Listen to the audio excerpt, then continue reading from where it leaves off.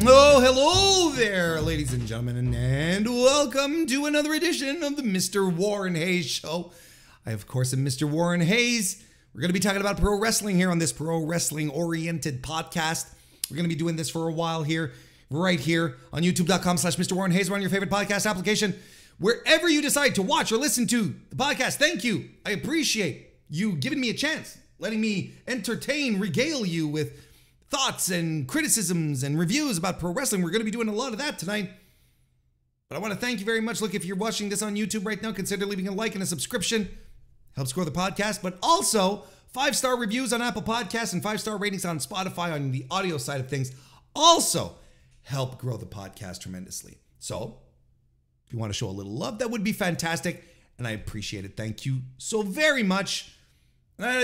Just to show how happy I am, I want to invite you to the Mr. Warren Hayes Show Discord. The link is in the description. Come and join us. We're having, WWE Payback pick'ems right now. We have a little contest going on with some pick'ems.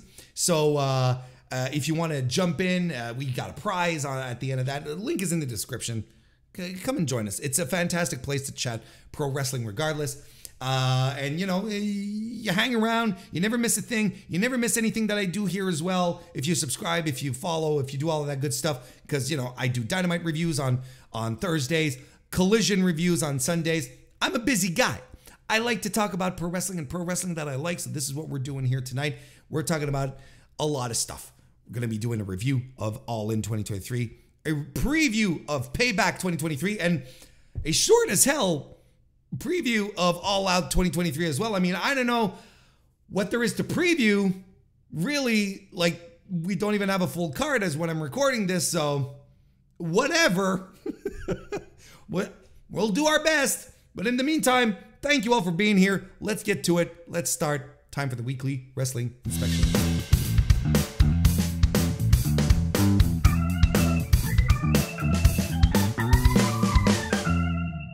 Before we get into the crux of the matter, before we start reviewing and previewing stuff, we do have to mention that last week we lost we lost two professional wrestlers, quite famous and well-known figures, both respectively. And first and foremost, well, not foremost, but firstly, we had Terry Funk pass away on August 23rd at the age of 79 years old. If you joined me for the members-only broadcast on Friday, I did talk a bit about Terry Funk there as well, and how special he is. And I think it's important that we do underscore just how significant Terry Funk was and is for the business. He was the son of a local wrestling, Texas local wrestling legend, Dory Funk Sr., who was also the lead promoter of the Amarillo, Texas territory, and which he being Terry and his brother, Dory Jr., had to run later after his father's death in 1973. Terry was a former, he played football in college, but he was always destined to be in pro wrestling. He would second his brother, again, Dory Jr., particularly when they went over to Japan, where they wrestled in a tag team in the old JWA. And in these matches, just in case, just to make sure that everyone is well situated here, the JWA is the old Japanese promotion from which both All Japan and New Japan would be born. And in there, just within that promotion, they would, on top of everything they did there, they would actually have a tag team match with Giant Baba and Antonio Inoki, where they would win the NWA International Tag Team titles at the time. And the Funks would be super loyal to Baba when he left to found All Japan in 1972, and they would work on and off there for the better part of 2 decades, going on tours just about every time and having a great relationship where at the same time, Baba would send people to work over in the US and even get trained by the Funks. And here's something, here's something I didn't even know. Here's something that I had no idea. Terry Funk headlined the inaugural the inaugural show for All Japan in a tag team match with Bruno Sammartino, who was in between WWF title runs at the time, defeating Giant Baba and Thunder Sugiyama, which is absolutely wild to me. He won the NWA World title in 1975, beating Jack Briscoe. And then from there, I think, this is the part where a lot of people become very familiar with him. He had his tremendous feud, of course, with Dusty Rhodes, the infamous Dusty Rhodes sucks eggs like a dog line in the t-shirt. Worked multiple World Tag Leagues with Dory as well. They won 10 World Tag Leagues in All Japan overall. Then joined the WWF for the first time in 1985. And here's what's crazy. Just think about this for a second. He joined the WWF in 1985, which would make him in his 40s at this point, which is insane when you think about it. And he'd leave a few years later and continue going back doing tours of Japan. He also dabbled in acting. I think everyone knows about Over the Top with Sylvester Stallone and Roadhouse. I think Roadhouse is probably the most memorable one that probably the one that we associate maybe the easiest with his acting career, right? I would assume so anyway. Let me see here. Yeah, exactly. By the way, we had a question in the chat here saying what year was Sammartino and Funk versus Baba and Sugiyama? That was in 72. That was in October 1972. But back to the timeline in and about itself. So throughout the acting and so on, he still stuck with pro wrestling, and then eventually came, Clash of Champions 9, his whole feud with Ric Flair, actually, which I think was a very career-defining one for him in North America. And I think a lot of people consider Clash of Champions 9 to be the seminal Terry Funk match. That's the one that is, I think it's widely accepted as being the best match he's ever put on. But also, there's the match that they had at the Great American Bash, where the two of those dudes, Ric Flair and Funk, they just tore it up. They just tore it up, and not only was the feud good, and not only was it intense and just great because you had two of the absolute best of all time doing it, but it was a financial success as well. $12,000 paid for a gate of $188,000 at the time. These are figures, just to put it in perspective, these are figures that would not be topped for WCW until the New World Order. On pay-per-view, they drew 180,000 buys. Like this was a runaway success for them. And to think Clash of Champions was on TBS and not on pay-per-view, right? It's just insane on top of it all.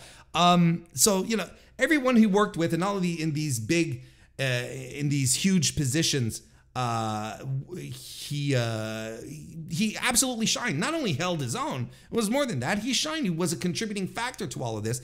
And it's interesting because the feud with Ric Flair, and I talked about this on Friday, but the feud with Ric Flair, and this is something that I hadn't realized until his passing, and people started talking about it. The feud with Ric Flair is often considered to be one of Terry's greats and one of the greats of Ric Flair. But what is a Ric Flair feud that we usually think about that is like, okay, well, this is one of the greatest of all time? Well, of course, it's the series with Ricky Steamboat. But interestingly enough, the Steamboat Flair feud did not draw as well as the Terry Funk Ric Flair one. So the one that we in our modern times with our nostalgia glasses on and thinking back, we think back at the greatness of the matches that Ric Flair and Steamboat had, but at the time, not that they were doing poor business, but they weren't generating outstanding business elsewhere. They weren't generating business, period. Whereas Funk and Flair was just balls to the wall, out of control here. Then, of course, he worked in FMW, Frontier, over there, and he had his dream match with Onita on May 5th, 1993 at the Kawasaki Stadium. Of course, it was the infamous no ropes, barbed wire, time bomb death match. That was the anniversary match. That was on the 4th anniversary of the promotion. So, that also opened up Terry Funk to the more hardcore style of wrestling, where, of course, afterwards, or during that period, actually, he joined up with ECW, where he was instrumental. He was in there with have a feud with Mick Foley throughout all of that as well. Cactus Jack, which he crossed promotions in, right? Because he was feuding with Cactus Jack over in IWA Japan, and then he'd carry it over into ECW as well. So it would really be like a transcontinental, borderless feud that he had with Jack at the time. And of course, he was extremely influential for ECW. Paul Heyman, in his pre-match speech before the Barely Legal pay-per-view, took the time to thank Terry. He was always very thankful for the credibility that Terry Funk brought to ECW. And he said, look, this is the quote from the pre-pay-per-view speech that Paul Heyman was giving the boys. I would like to thank Terry Funk for all he's done for this company, for helping putting us on the map, for being unselfish in selfish times, for taking the young guys and showing them a better way. That's just a testament of who the guy was at the same time. He had another run in WCW in 1994. He had the Stud Stable with Bunkhouse Buck. And then, of course, I think a lot of more modern fans remember the Chainsaw Charlie stuff in 1997 in the WWF. I've read quite a few, read obituaries, listened to obituaries. A lot of the information that I pulled out here, I took from John Pollock's outstanding obituary that he wrote over on Post Wrestling for Terry Funk. Like, just an outstanding article that covers so much territory, and you still feel even though it's detailed and rich, and there's so many things happening, that there's so many things that haven't been covered, or that we haven't talked about, that we're forgetting because his career was so expansive. There's so many things that Terry Funk was about. Like, for instance, here's the thing. In Japan, right, in the 80s, right, we're talking like the heyday of the Crush Gals back then. At the time, the women in the Japanese women's wrestling wasn't necessarily considered very seriously by wrestling promoters, or even the boys. They were sort of like, you're putting this on for 14-year-old girls. but Terry Funk, he was a proponent of women's wrestling. He believed that a lot of them were better than the guys, than a lot of what they were doing was actually better than what they were doing. And by the way, Bruiser Brody was of the same opinion as well. So they wouldn't ignore, Terry Funk wouldn't ignore what was going on there. He recognized the talent and recognized that this was something special. He was also a big fan of Lucha Libre. And to a degree, this is, this kind of openness, this open-mindedness that he had in regards to wrestling and different styles and what's going on is probably the reason why he was able to have the enduring career that he had going into the 2000s, where his body is hanging by a thread. His knees are dust, his ankles are dust, his back is shot. This is a guy who's, when you talk about giving your body to pro wrestling, this is what Terry Funk did. But he did it in a way where he remained relevant decade after decade after decade. We talk about Chris Jericho being the king of reinvention. Well, Terry Funk was probably the pattern that Jericho was looking at. Because Funk would look at what is getting me over, what is getting people over. First of all, in this part of the world, in this era, what are we doing here? And then he would adapt and do things to get himself over. He just followed trends, what people were into. You know, Terry Funk was not necessarily a deathmatch hardcore wrestler until he started doing things in FMW. And Terry Funk never did a moonsault until he got to ECW, where he was in his 50s at that point. So there's a lot, there's so much stuff in regards to the career and the legacy of Terry Funk, a guy that you will never hear anyone tell a bad story about. Like, I have never heard anyone or read in any of the autobiographies, any of the books, well, Terry Funk was a bit of an asshole here to me. Terry Funk was a bit of a dick. I get the impression that if anyone were to tell me, well, you know, I met Terry Funk one time and he was kind of an asshole to me, well, that's probably a reflection of on you, pal. Because from all accounts, just a kind, generous man, and who gave so much to the fans. And you know, the term GOAT gets thrown around quite a bit, quite a lot actually, and you know, maybe a little, a little cheekily sometimes. Sometimes I feel a little seriously. Terry Funk is an absolute true to form, 100% greatest of all time. There will most likely never be another Terry Funk. There will never be a guy who will be able to combine that. They'll be able to combine that level of unpredictability, of authenticity, and pure talent that he was able to convey for 60 years. An amazing, just an outstanding career. I mean, look, he was still wrestling in 2017, right? He'd still take a date here and there. Anyway, rest in peace to one of the legends. That is without question. And then shockingly, we found out that Wyndham Rotunda, aka Bray Wyatt, passed away very unexpectedly as the result of a heart attack. And he was 36 years old when this happened. Just absolutely insane. A heart attack after being it was the result of a heart attack after being away from action due to heart issues that were affected due to a bout with COVID-19. So, Rotunda himself was born into a professional wrestling family, not unlike Terry Funk. He arrived on May 23rd, 1987. He was the son of Mike Rotunda, who was the grandson of Bob Blackjack Mulligan. Of course, Mike Rotunda, IRS, or Michael Wall Street, depending on your era and your references. And he's also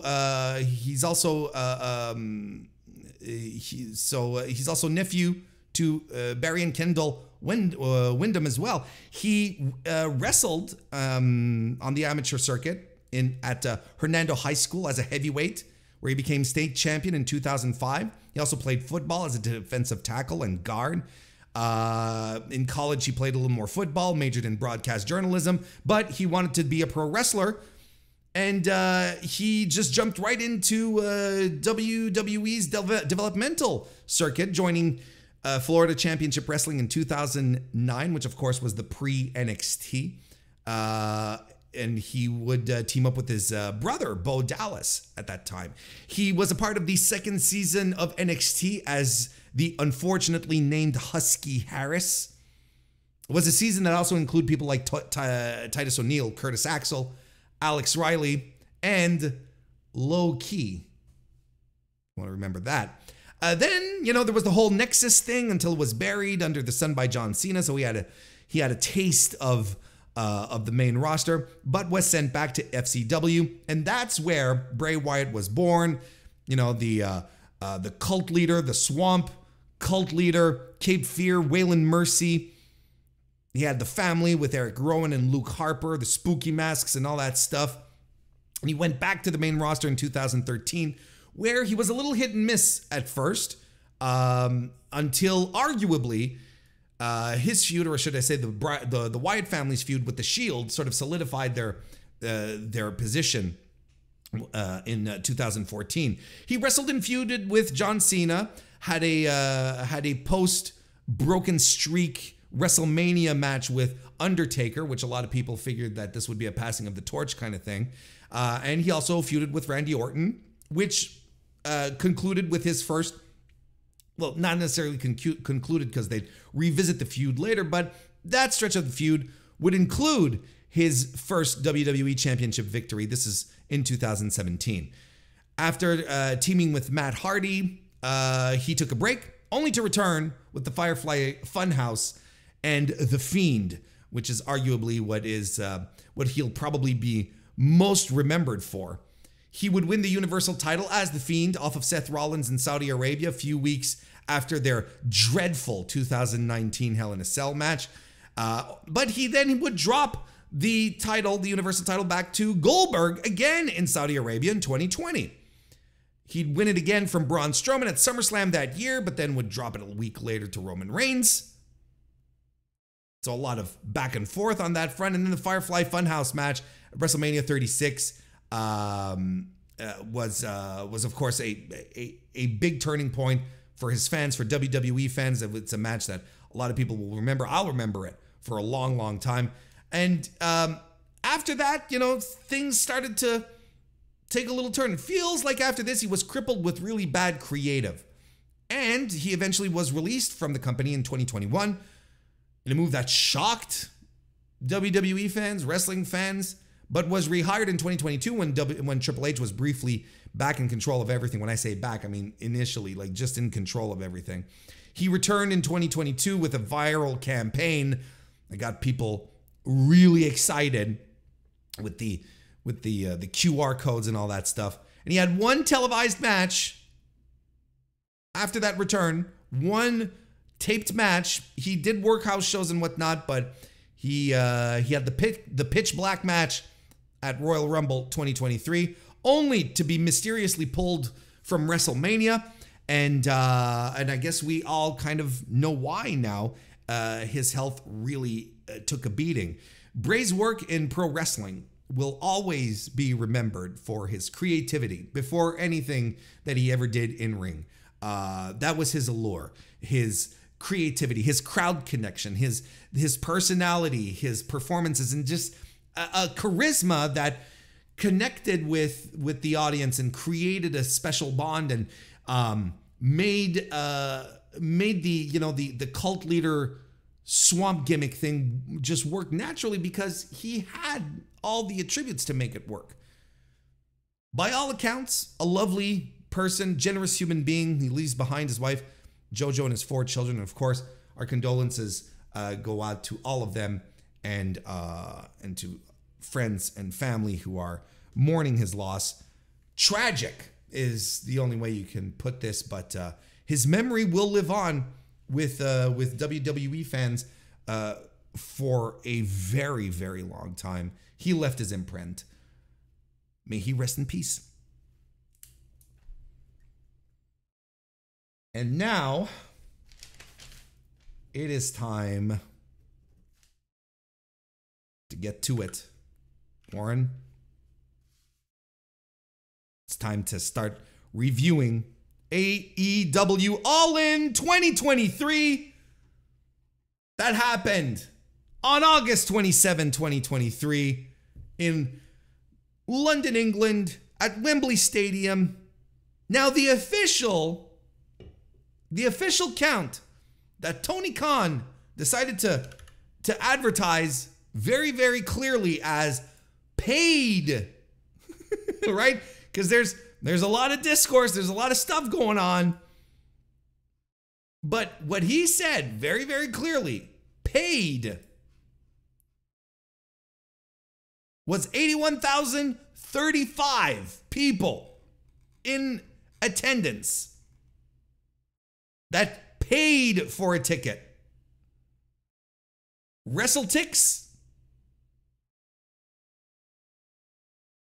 they have distributed 83,199. I've heard people even say it goes up to 90,000 when you start doing the WWE way to count things. Like, it could be any type of number at that point, but you know, I will appreciate if this is indeed the thing, because this is going to be scrutinized, and it should be.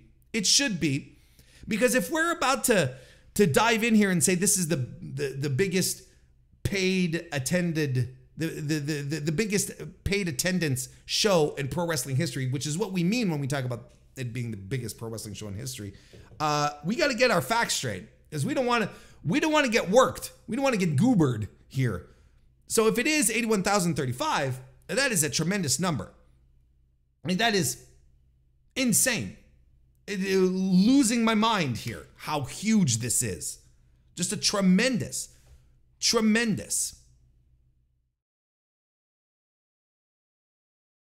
And yes, you know, there have been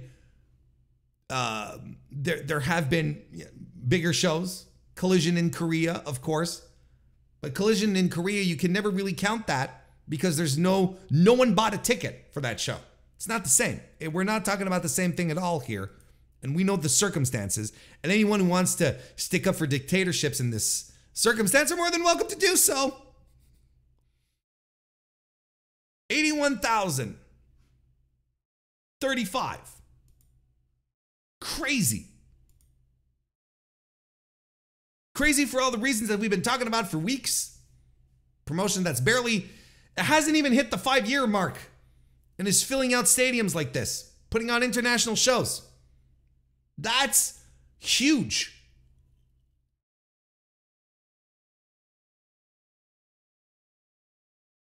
Tony Khan at the presser said himself this was the largest paid attendance in pro wrestling history, and added that the full number of people inside the stadium was around 90,000 with comps, staff, hospitality, so on and so forth.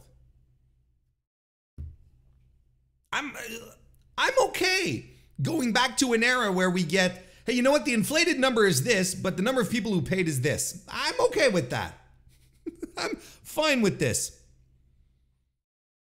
You want we talk a little bit about the press conference? Not the press conference, but the post-match, the post-show presser.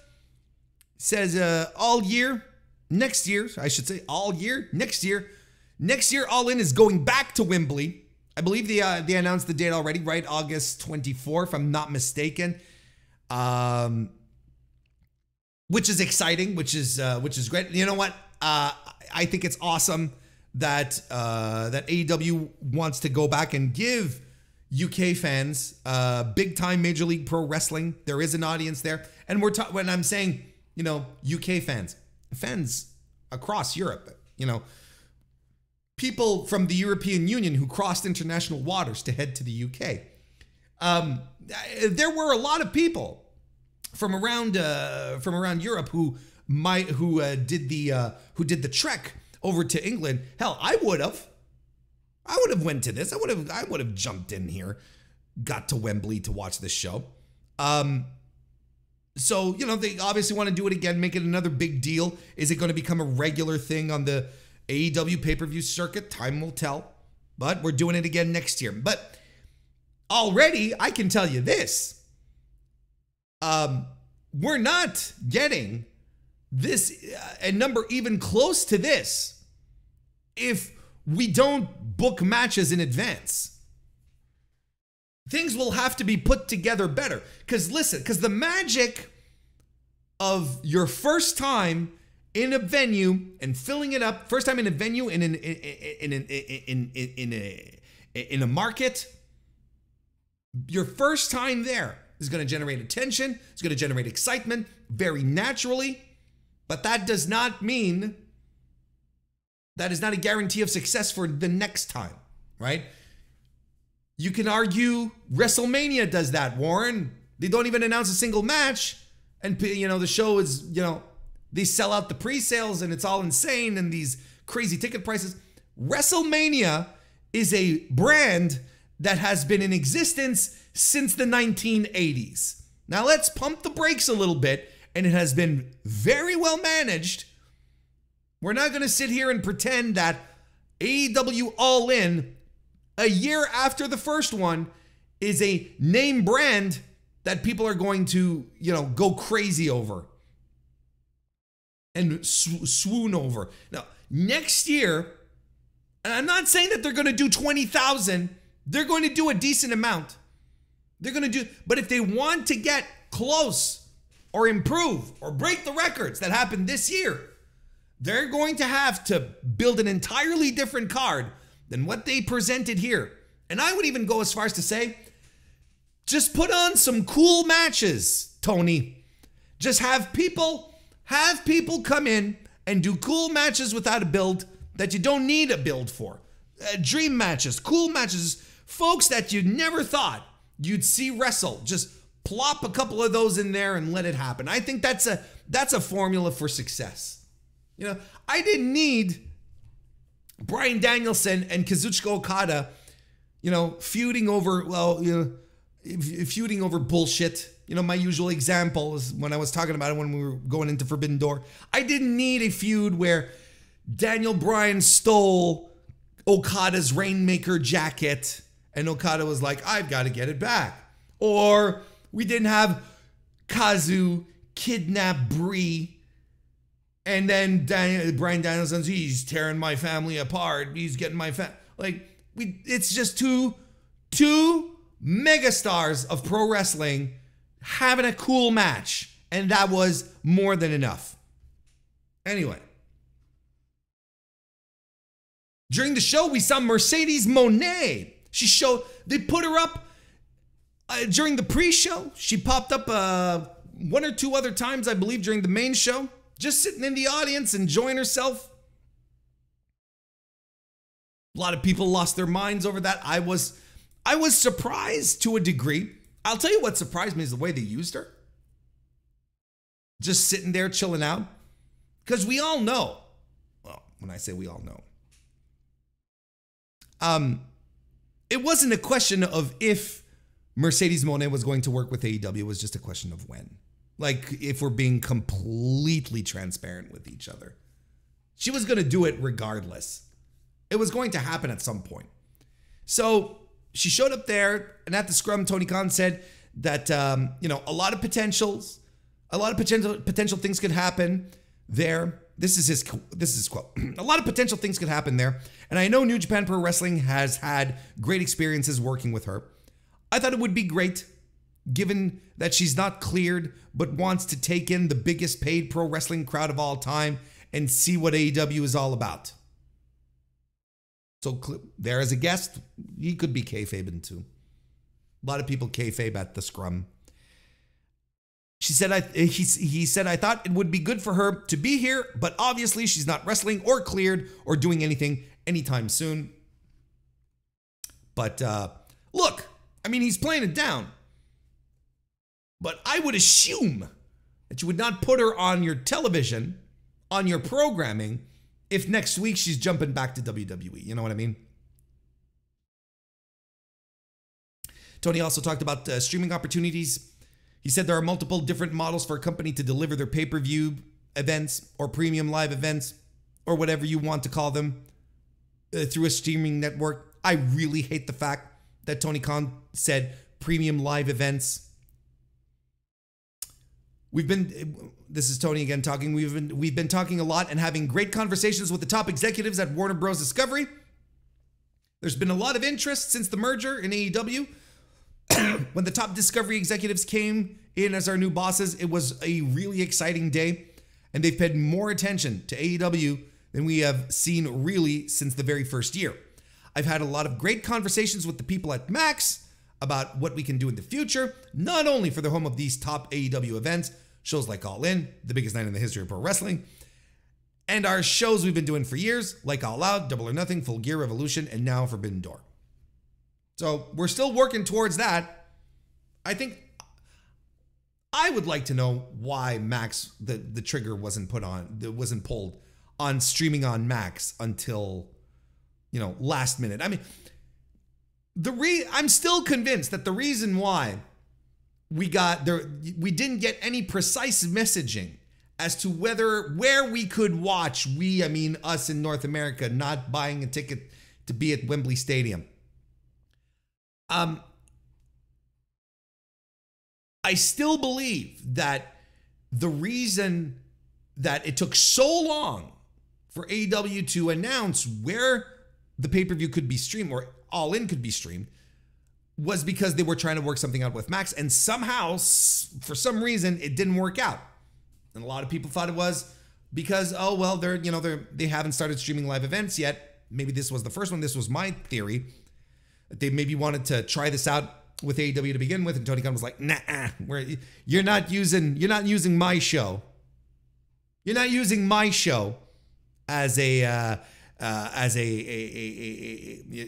guinea pig. I don't want wrestling fans up my butt." But because we know now that Max has the capabilities, they're going to be streaming MLB in a couple of weeks in October, right?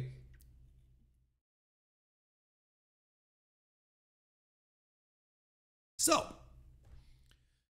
that's still in the works. It's still going to be a point of discussion. We'll see how all that shakes out. He also announced that AEW is going to be holding another pay-per-view, a show called Wrestle Dream, October 1st in Seattle. And Tony Khan said that this would be a tribute to Antonio Inoki,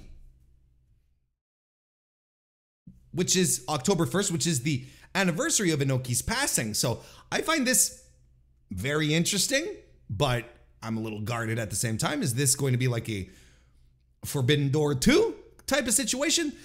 You have to bring in talent from elsewhere, right?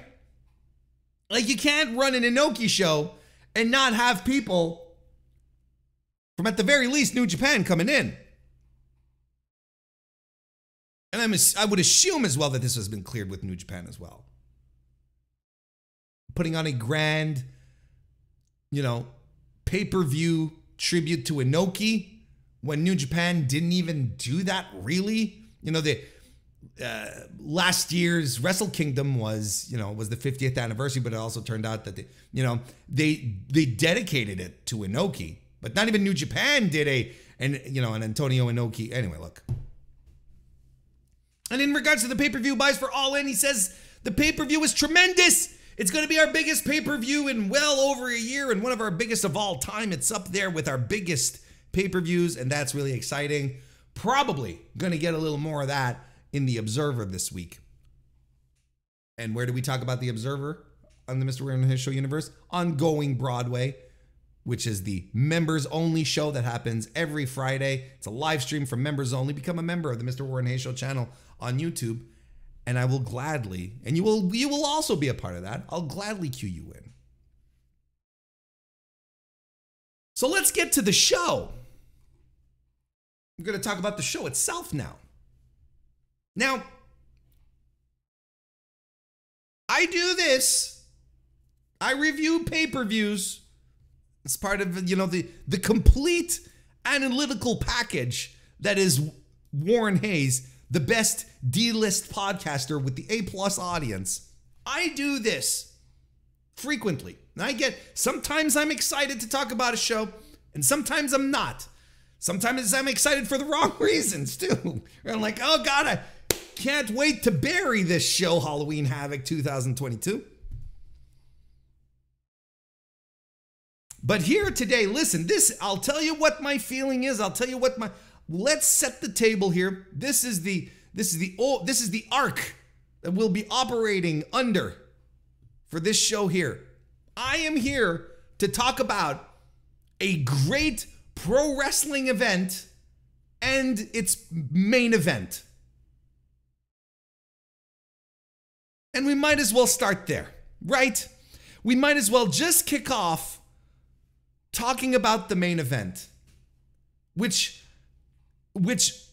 for me lives in its very own little cosm, its own little environment, its ecosystem, separate from the rest of what happened.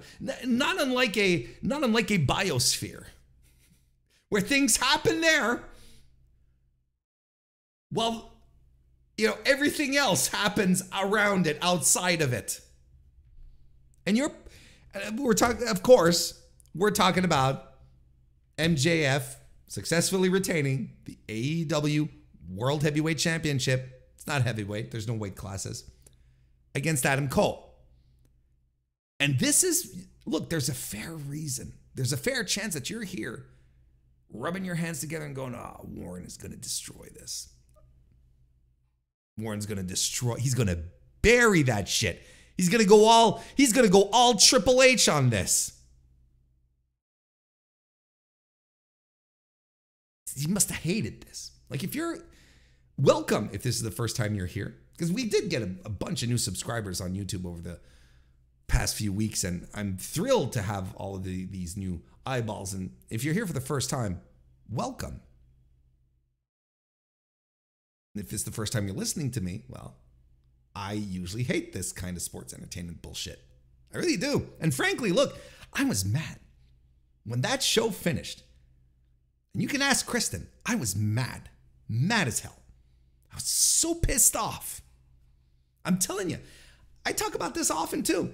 I am so glad I don't do post shows anymore or instant reactions, because,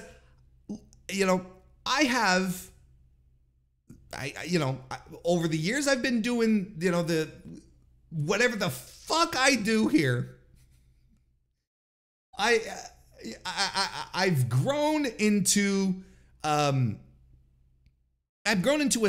spot where I prefer to have the luxury of taking a step back and thinking about stuff, of going to sleep on something. I've talked about how I feel, reaction culture, through Twitter and everything, how hot take culture, there we go, has poisoned everything. And has just poisoned everything. Where you have to have a hot take. Yeah, but we don't have any more space for thoughts. Well thought out, put together, argumentative, like, reaction. It's not always about reactions. It can be about, hang on, let me assimilate this and think about it for a second. The reaction of what you feel is important. Because look, I went to bed, I slept on it, and I slept on this. My final thoughts on Sunday evening were, I'll see if I'm still mad at this tomorrow, right?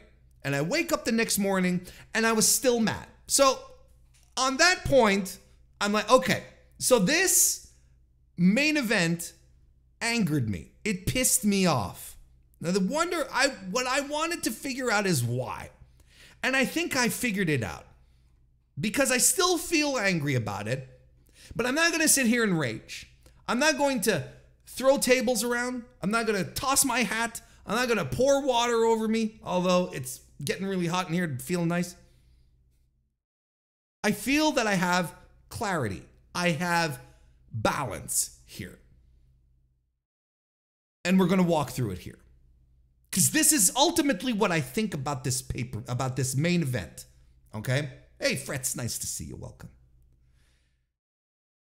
This main event, the main event of All In 2023 in London at Wembley Stadium, is a seminal pay-per-view in the history of AEW, people. It is one of the most important main events that they've put on. And it's not because of the 5-star classic work rate match. It's not because of the intensity of the performers, but because of style. Because this was a style of main event that had not yet been worked in the main event of an All Elite wrestling show. This is a style of match that we are privy to in WWE. So again, I want to underscore the main event part of this. This is why it's important, because this was not a mid-card match. It wasn't a curtain jerker. It wasn't an upper mid-card, second from the top match. This was the main event.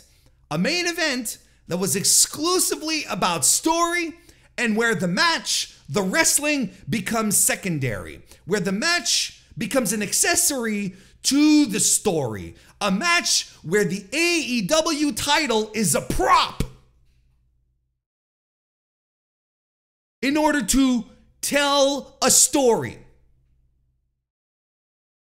I oftentimes talk to you about how I use the word myself. It's not a poison pill word for me. In-ring stories. I like stories. And I like how stories are developed in wrestling. I like how much you can believe in ring stories when two wrestlers get together and tell you the tale of a confrontation, of a fight. That to me is what pro wrestling storytelling is and should be. Whatever angles and feuds, that's why they have other names. Feuds and angles, whatever gets us is fine. But the story always happens in the ring with physicality, with athleticism, acrobatics, add whatever type of athletic endeavor you want in there. But that's how I have always consumed pro wrestling. That has always been my preference.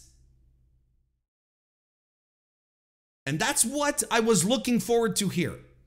But what we got in the match was the opposite. And for lack of a better term, to explain to you how I feel about this match, for lack of a better term, I'm going to use a term that I typically reserve for main events for another company. This match was community theater. And the fact that AEW has decided that they were going to be okay with this style of main event is significant. And this is why I am calling this a seminal main event in the history of AEW. Because when I say we, I mean AEW are okay with this style of main event. It is significant, and it's significant because it could be a turning point into how AEW is presented and ergo consumed by wrestling fans. Now, I am going to make this point clear. Once again, I'm just taking my precautions here to make sure, because again, there's been an influx of a lot of new people recently. It's nice to see you and welcome. I'm thrilled to have you here. But just to make sure that everyone's up to speed, I have never been more disconnected with the overall WWE product than I have been in the past 18 months to 2 years at this point. Hard to pin down. I don't quite remember. I don't know what they do over there on a weekly basis. But to me, it's a show about pro wrestling and not a pro wrestling show. I'm not trying to be cute. I'm not trying to do a bit here. I think you understand the nuance. I covered WWE here on the show minimally, reviewing the big shows for WWE, the big shows for NXT, the industry news that involves them. They're still the market leader, but that's pretty much it. There is so much great wrestling out there that resembles what I want, that I look for, and that WWE does not offer me. Why would I spend my weeks? Why would I spend 7 hours a week being miserable, watching stuff that doesn't appeal to me, and then come here and be miserable to you? I don't think that's fair. I don't think that's fair for you as a viewer. And I don't think it's fair for me as a guy who wants to create content, wants to have his little podcast and talk about stuff that he likes. I think that's a fair way to approach it. And listen, if anything, I know I still don't like WWE because I was tricked into watching SmackDown last Friday. Because I thought we were going to get a tribute show. I thought it was like we're throwing the format out and we're having wrestlers going out there and doing shit. And it turns out it was just all the usual garbage I dislike. So I'm still confident in saying WWE has not done a full 360 on me. Not a 360, a 180, because otherwise they did a full 360 actually. They haven't done a full 180 yet to prove me wrong. AEW has been my go-to for North American wrestling since it came into being 4 years ago. Oh, we're heading towards 5, but you know what I mean, in 2019. Because it scratched my itch, gave me the best of North American wrestling presentation with some good pro wrestling matches, you know, the real deal pro wrestling matches that feel good to me, that I'm like, yes, this is what it should be. This is what it looks like. It's not hampered by, you know, thick layers of creative and endless promos and artificial environments. And it's just like, this feels good. And you can chalk it up to PTSD when I see stuff like MJF and Adam Cole happen. Because it reminds me of everything I hate about the other company, what I fled, what I have decided to abandon. I don't know what to tell you. I'm seeing the company that positioned itself as an alternative now suddenly leaning into what the other guys do, what the market leader does.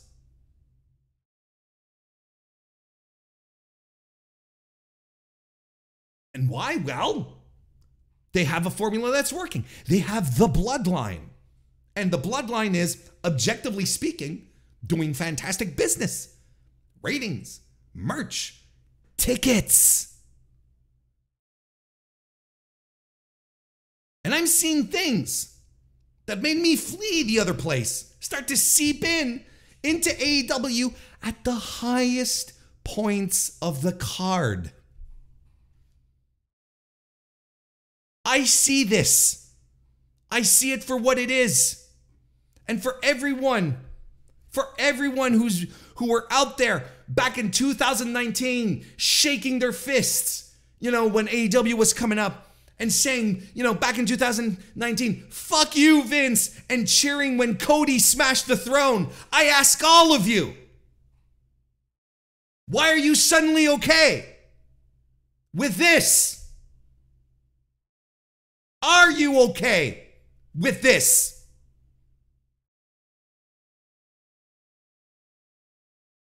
How can you say on one side of your mouth that you love the alternative, but then you turn around and when the alternative starts to show true signs that they are adopting the worst attributes of the other guys that you have rejected. And on that side of your mouth, you're saying, yeah, this is great. It's good times, Warren, don't worry about it. This is what it is. This is how close we are. And you think I'm full. Internally, they're saying in AEW, this is our bloodline. Make no mistake. They know what they're doing. I recently found out that, they've planned this for months. Down the road. We're not done. They know what they're doing. And I don't know why anyone should be shocked. They bring in oodles of producers and coaches who have all operated television wrestling under the guidance of Vincent Kennedy McMahon. They all came into AEW with to help take the load off of Tony Khan. And we're going to pretend that we don't know where this is coming from. Warren, how is the WWE style seeping in? That's impossible. And no disrespect to any of these coaches who are there. Guys like Sanjay and Pat Buck were fantastic producers on top of that. The coaches, the producers, the agents, whatever the fuck you want to call them. But I'm seeing the reflexes. I'm seeing exactly what I don't like from the other place here. So again, how can you say we hate the bloodline, but then turn around and cheer the main event when we have monologues in ring, we have multiple ref bumps and interferences? This is a pattern. This is a pattern of main event WWE matches that feature the bloodline. I cannot but not be consistent here and tell you what I'm observing on one side and I don't like. I'm observing here and I don't like it either, even though these are all wrestlers I like. All wrestlers whose work I enjoy.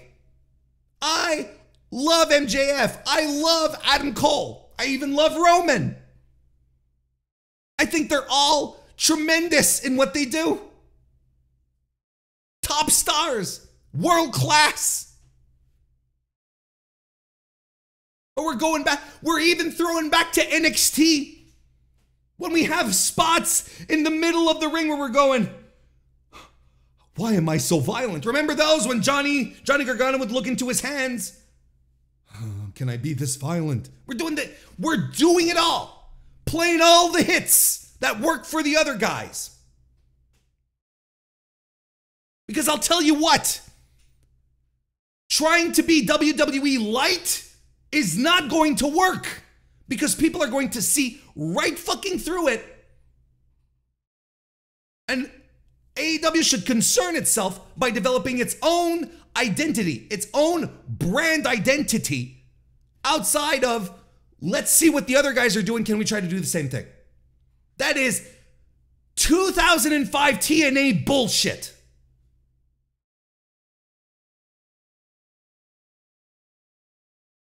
Now I'm going to take a sip because I want to counterbalance this. By the way, Ben, Echo Flair, nice to see you. Welcome.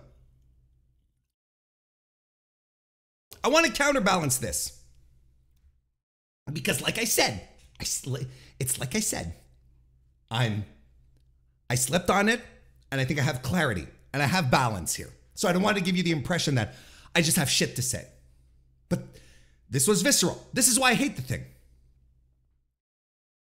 The only part that I have never liked when it came to the build to the MJF Adam Cole feud are the vignettes. And I am on record and I am consistent. I was unable to grow a funny bone because I don't think they're funny. But go back, listen to everything I said. Pull up the tape, as they say. The vignettes, bleh. But the post-match interviews, the pre-match interviews, the in-ring itself, the post-match promos, all of it is good.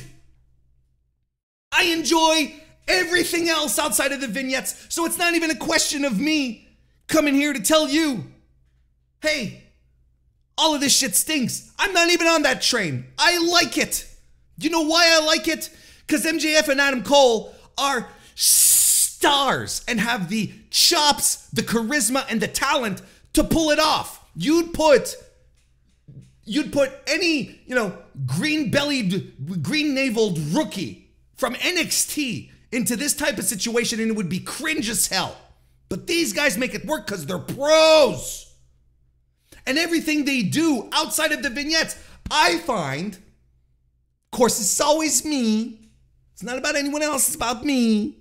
I find has always been much more successful to making this angle believable and work. They don't need the vignettes, which make me feel uncomfortable because they're not funny. So I was looking forward to this main event. And the more we got closer to All In, the more it was like, you know what? This makes a lot of sense. Because at first, I had some reservations like, is this what we're going to do? Is this really? And the more it went on, I was like, yeah, this is it. This is what you want to do.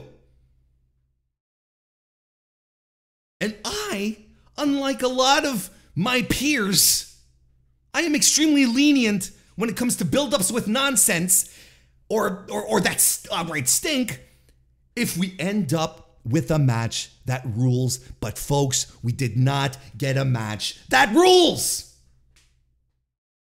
We didn't get a match, honestly, if we're being honest. You know, if we're being, let's get into it.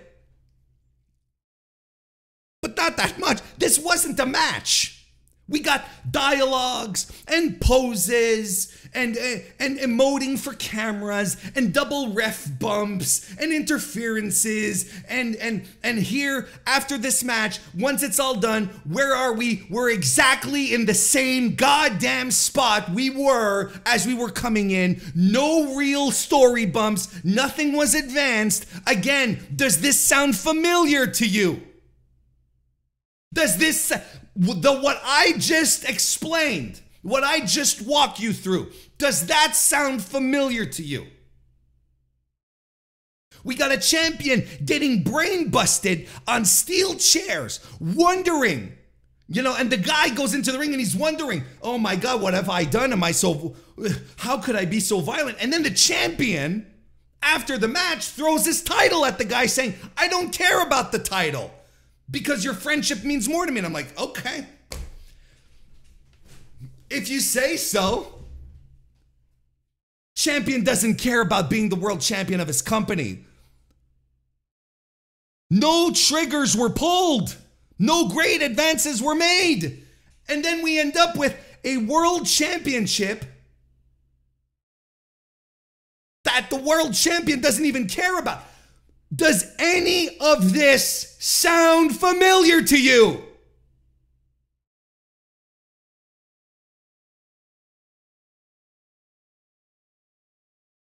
I would not be here talking in this way about this match if we got a match out of it.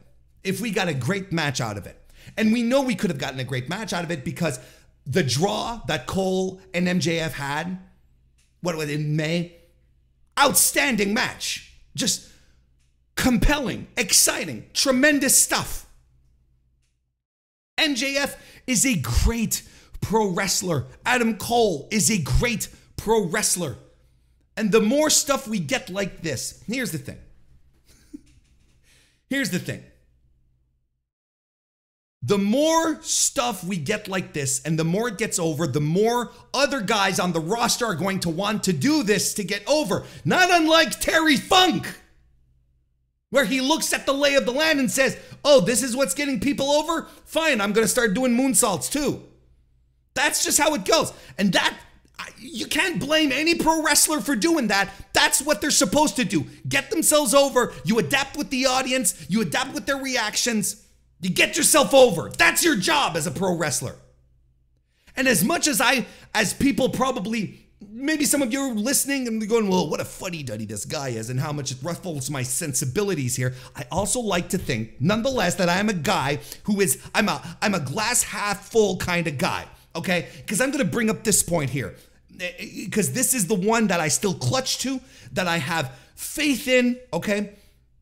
AEW wrestling, from its onset, regardless, okay, this is the one thing that I'm clasping onto, has always been about providing wrestling for different tastes. This has always been the case. From showcasing PWG style matches to, Cody putting on like old school territory type fights to brawls, to technical specials, to spot fests, to story-driven matches, to the highest level of main event spectaculars, to extraordinary tag team wrestling, to compelling women's wrestling, like something for everyone. This is again something that I have spoken highly of in regards to AEW for a long time. It's all about catering to the largest amount of taste as possible. You might watch an episode of AEW Dynamite and maybe you're turned off by the blood, but then you get, a crazy trios match with a bunch of lucha. You get the Lucha Bros in there with Bandito and everyone's fucking flying around and you're like, Christ, this shit rules, right? That's fine. Okay. So you could sit down and tell me, Warren, this is the way the wind is blowing. This is another type of pro wrestling. So it only makes sense that AEW would dabble into it. I'm like, okay. I agree. But doesn't this other kind of wrestling fan, this other guy who is already turned on by, this type of match, doesn't this fan already have their playground? Don't they already have their own shows? But hey, listen, look, let's push the half full glass a little more. Let's keep going down this part. Let's get into the weeds a little bit. I like the idea of having a wrestling story where two grown men, two pro wrestlers, are having an angle about the complexities of male relationships, okay? What we expect from male relationships, what we expect from them as men, and how difficult it is to have a friendship in a business that is notorious for backstabbing and protecting your spots before anything else. And where in kayfabe on top of that, all friendships are doomed are doomed from the start. Someone's going to turn on someone. So I'm not blind to this. I understand it, and I appreciate it. I think it's cool. But I like my world title matches to be fights. Your world title should never take backstage to the story. Because then what happens?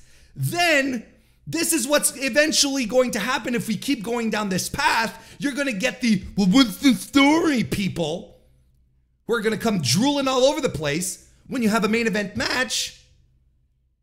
What's the story? The story is the fucking world title. But now if the world title doesn't even matter to the champion and he's tossing it aside, what am I supposed to latch on to?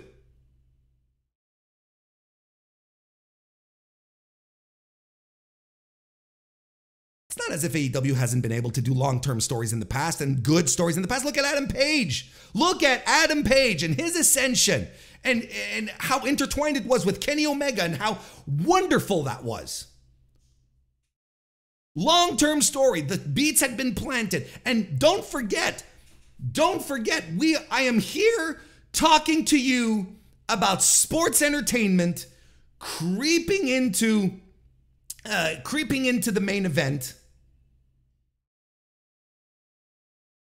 And this is a company who had a top heel stable composed of sports entertainers and who referred to themselves as sports entertainers. And to make sure you got the joke and you understood where they were coming from, they even did the worldwide leader in sports entertainment. They even did that gimmick to make sure that you clearly understood where they were coming from. Maybe this is what AEW has been trying to do for a while, attract WWE fans, right? Maybe AEW is going to fall into the same trappings as everyone else did before them who tried to, be like the other guys, right? Try to attract the WWE fans, those mystical casuals, right? Like WCW tried to do, like TNA tried to do. We all had faith that AEW could learn from this history, but maybe the allure is too hard to shake. I don't know. Like, here's the thing. I want to make something clear. AEW is not doomed. Okay? I'm not, preaching at the top of the hill saying that everything is going to come crashing down. They're on the cusp of a huge TV deal. Jesus Christ. They put 81,035 people sold in Wembley Stadium. And we've talked about it here before, though. When we talk about money, about coming up with a huge deal. Huge guaranteed money makes it much less of a stress on a daily basis, on a weekly basis for AEW to put people into buildings. You're not scratching as much for 100 more pay-per-view buys or 1,000 more people in the seats, or maybe the opposite, right? 100 more people in the seats and 1,000 more buys, right? You're not scrimping and scratching for that. You're like, no, we got our billion or so. We're cool, and that can have an effect. A complacent effect on what is being promoted because you already have the money. So you can relax on a lot of stuff. Guaranteed money, that's what happens. And if you ask me, the combination of main events like this and the looming guaranteed money doesn't make me feel comfortable. Now I want to officially make this a keystone moment right here of the Mr. Warren Hayes Show lore. I am not comfortable seeing main events like we got, and then suddenly AEW soon gonna have a big fat guaranteed money contract. I am concerned at how that's going to impact creative.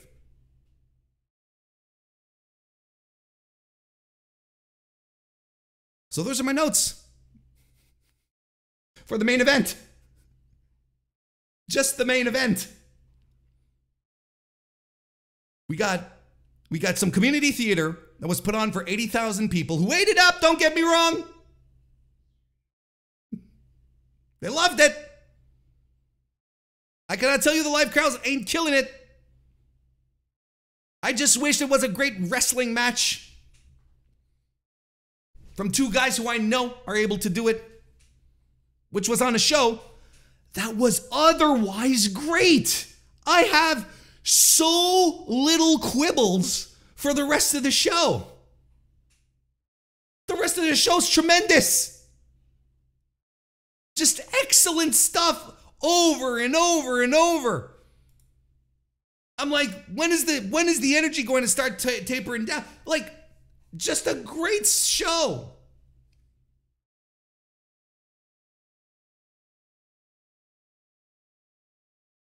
Let's talk about the rest then.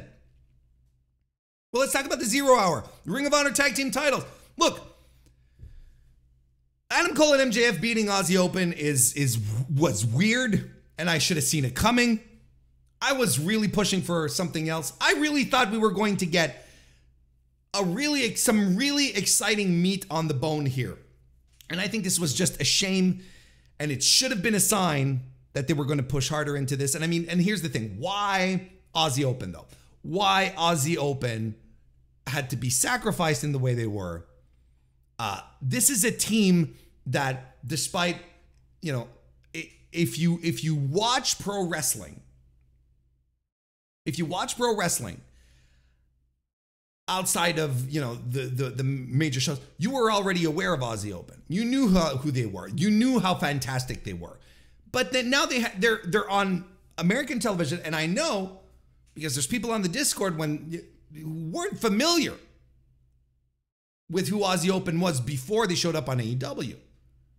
And they have to win. Aussie Open has to win these people over. And now they come in, they come into this and they're being mocked or made fun of with the stupid Australian references and the blooming onions and all that bullshit.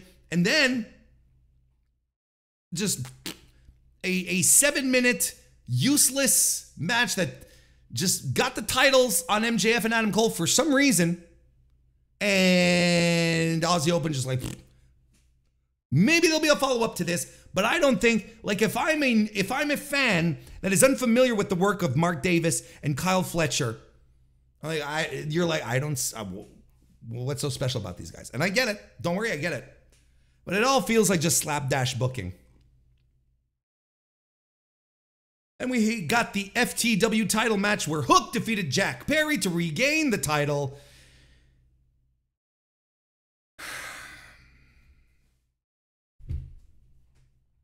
Should we get into it then? Should we do this? I don't see a better opportunity than to do it right now. Early, actually, in the FTW Championship match, Jack Perry looked right at the camera because he came in in a limo. And Perry and Hook fought on the limo, around the limo, and on top of the limo. At some point, Jack Perry looks dead center in the middle of the camera. And he says, "Real glass, cry me a river." This was a reference to an online report of an issue that existed at a Collision taping weeks ago. We're not talking last week. We're not even talking 2 weeks ago. I think it's like over a month old, where CM Punk and Jack Perry had a dispute over the usage of real glass in a match. Jack Perry wanted to use real glass. He said he had some vacation time that was setting up, and he was like, why don't we do a glass spot? And his idea was, I'll do a glass spot, go on my vacation, so that'll help me. Being off TV will sell the angle, whatever.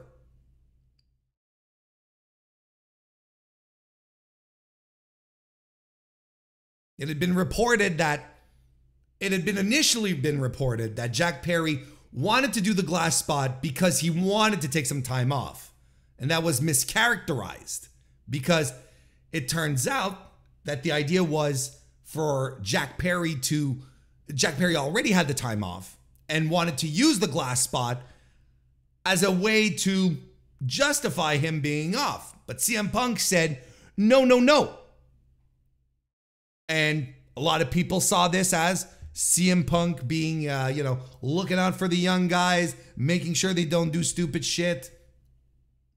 Okay. So this is what the Crimea River line is about. Okay? That's what this is about here. In case you didn't know, in case you were blissfully unaware. Now you're in the mud with the rest of us. So, okay. This is off of John Pollock over at Post Wrestling. He broke down the events that happened on Sunday after the match, when the match was done. It is believed that CM Punk met Jack Perry in the gorilla position and asked if Perry had something to say. And it escalated into shoving, with Punk allegedly applying a choke before the two parties were separated. Nick Hausman reported that no punches were thrown. It was also consistent that Perry, amongst all the reporting that was happening, that Perry was removed from the building, with Punk also leaving, but it's been disputed as to whether or not Punk was ordered to leave or that he left out of his own volition. Wade Keller at Pro Wrestling Torch, and this is all yesterday, Monday. I'm recording this on a Tuesday, okay? This is all stuff that's appearing like yesterday. Wade Keller at the Torch added that Punk allegedly threatened to quit AEW in the heat of the moment, and there was even concern of having to change the match order, with Punk set to go on with Joe immediately as the first match of the pay-per-view, right? But cooler heads prevailed, and Punk worked the match in the scheduled slot. And this is amidst a bunch of reporting, contradictory reporting, essentially around who did what first, who came to who first. This is kind of the thing that was happening Monday, and everyone was going, oh my God, oh my God. Now, Brian Alvarez, again yesterday, made it clear that this was not something, and made it clear that this was something that he felt was confirmed in a way. The specifics of the fight were not, but he reported that both Jack Perry and CM Punk were removed from Wembley Stadium during the All In show. It just wasn't immediate. And then later reported that they were both suspended and would likely not work All Out weekend. Because don't forget, we've got a pay-per-view this Sunday, folks. And then we found out that nobody came to get CM Punk at Heathrow Airport. And I know this, there was a report being thrown around to people from a fan saying CM Punk was in the underground and didn't know where to go because no one came to pick him up at an airport. So he was mad, and we saw pictures, and he was mad because no one came and picked him up at the airport. Now, Woke up this morning, we get a report from Sports Illustrated saying that, confirming that both CM Punk and Jack Perry were suspended. Then that report gets unconfirmed by Sean Ross Sapp, who said that CM Punk has not been informed of suspension by AEW. But then later, House of Wrestling's Nick Houseman said that CM Punk's lawyers were told that he was suspended. So not CM Punk was told, but the lawyers were told. Folks, lawyers are still involved.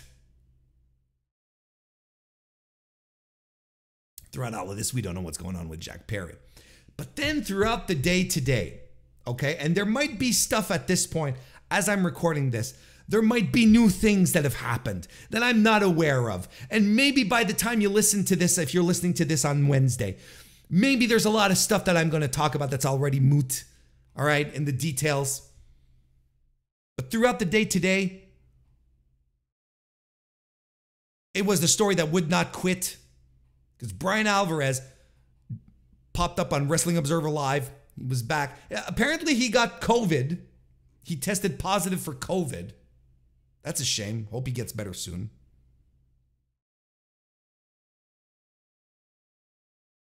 But Brian Alvarez added a lot of stuff here. First of all, and I'm reading this thanks to the extraordinary work of Trevor Dame on Twitter, X, who did live recaps of this. Trevor Dame says, Alvarez says, I should say, regarding the Punk travel story, Brian confirms that no one was there to pick him up from the UK airport. He had to take a train and get fans to direct him to Wembley. So the reason, don't forget, this isn't necessarily news, but this was slotted out. This was sent out yesterday on a thing that happened a couple of days ago, but this was slotted out, to make people feel bad for CM Punk, right? So he says, Alvarez, he says he heard two stories. In one side, Punk couldn't get a hold of anyone from AEW once he was stranded at the airport. The other side says he did get in touch with people and was given options, and he took the train. He said. Brian was told Perry walked back after the All In match as he walked by Punk. Punk said, "Do you have a problem with me?" And Perry replied that, "Well, you heard what I said out there." Alvarez says that there were a lot of witnesses to the Punk-Perry fight at Gorilla, including Tony Khan. Punk apparently then said, "I could beat your ass." Then Punk shoved him and put him in the choke, and it was broken up immediately. Alvarez says the fight was close enough to Tony Khan in the gorilla position that monitors fell on Tony. Lots of witnesses. Samoa Joe broke up the fight. Punk was immediately angry, threatened to quit, did not want to wrestle. Alvarez says things were delayed 10 minutes because of this. I don't want to editorialize just yet. Let's walk through what we know here. FTR and the Bucks were asked if they could open up the show, and they said they weren't ready. So they asked the Golden Elite 6-man if they could, and they said, "Yeah, I guess we could." Samoa Joe, was pissed because he wanted to wrestle at Wembley Stadium. So they got things together, and we got the Punk Joe match first, as we saw, as planned.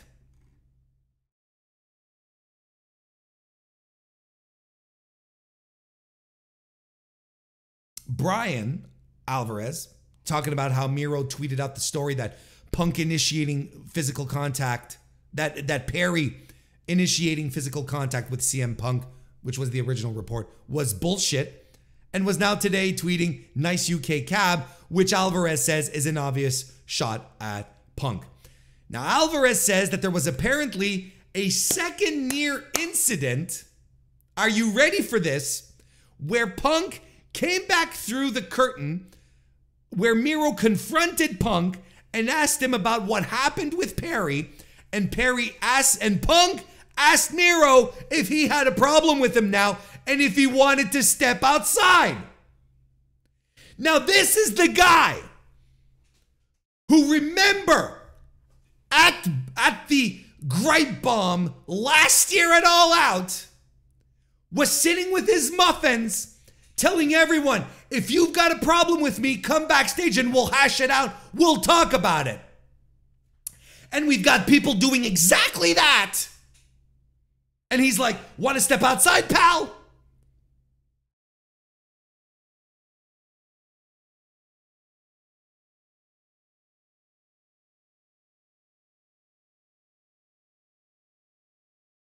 Alvarez wants people to take note that Punk did not say, I'm not suspended. He said no one contacted him about a suspension. And that was later, we found out that it was through lawyers.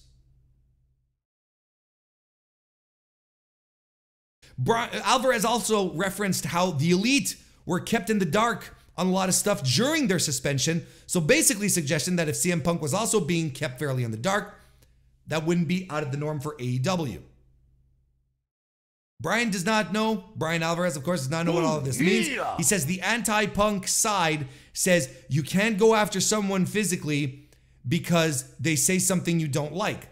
The pro CM Punk side says everyone is after him, which is absolutely top-notch, paranoid CM Punk behavior.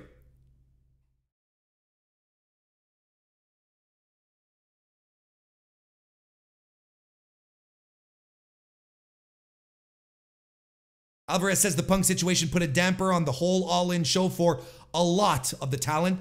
Alvarez says a friend of Punk's got so mad, he punched a wall and broke his hand, which was later, this was later debunked that this never happened, and a lot of people thought it was Brody King. Brody King did get mad, apparently, but like kicked the trash can or something, but didn't break his hand punching a wall. And he says morale is down, Alvarez does, saying people were waiting for it, something has to be done.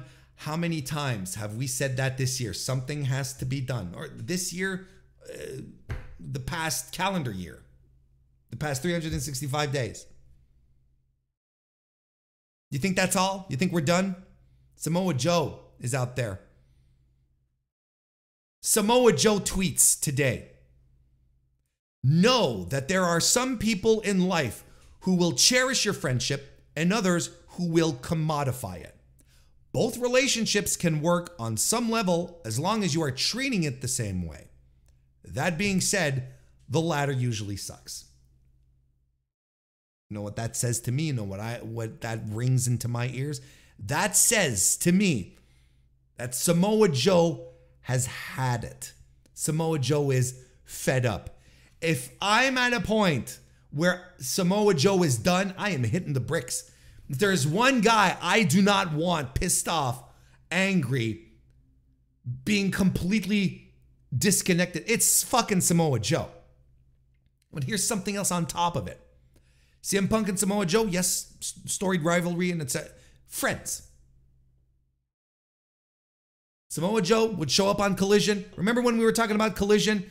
We'd have a bunch of CM Punk's contemporaries there to make him happy, right? People that he's worked with, that he trusts. Bryan Danielson, Samoa Joe, so on and so forth. The FTR. Samoa Joe, man. He's done. And for him to come out and tweet that, Jesus Christ, he has to be fed up. This was a last straw situation for him. And then, to make this all better, as if this wasn't sweet enough a situation, Wade Keller today in The Torch had this. When Jack Perry made his unauthorized comments on the pay-per-view about Real Glass, a reference to story that Perry believed Punk floated to the wrestling media weeks earlier to try and make him look bad, which is quite possibly that, because don't forget, this real glass situation appeared when CM Punk was sort of getting some bad press, and then suddenly there's always something good that appears to make him look good. Well, anyway. But since it was, it was floated around weeks earlier to try and make Jack Perry look bad, Punk was already upset about not being picked up at the airport by anyone with AEW. Punk didn't know at the time that no one was picked up at the airport, which is apparently a thing. Everyone had to arrange for the transportation, and he wasn't singled out or forgotten about. AEW, unlike WWE, didn't provide that level of logistical travel support to the wrestlers on this overseas trip. Pro Wrestling Torches learned CM Punk confronted Tony Khan in his locker room in what has been characterized as a heated, intense manner, and at one point, according to 3 sources who have heard about the situation, told Khan he quit and chewed out Khan with harsh phrasing. Now, this is what I know as of 9:14 p.m. Eastern Time on a Tuesday night. There may be ups and downs to this, but I think I've covered the timeline and the major story beats here. Now, what are we saying here? What are we talking about? I've been hammering this home, and I'm not special. I'm not the only guy who's been saying this, or gal, or non-binary who's been talking about this. CM Punk was going to explode again, and it was not a question. It has never been a question about when. It's not a question of if, it's a question about when. And there you go, it's happened. Getting into fights, getting into people's face. All this locker room leader bullshit about not wanting drama backstage and being the lightning rod. Everyone's out to get me. This is classic CM Punk paranoia.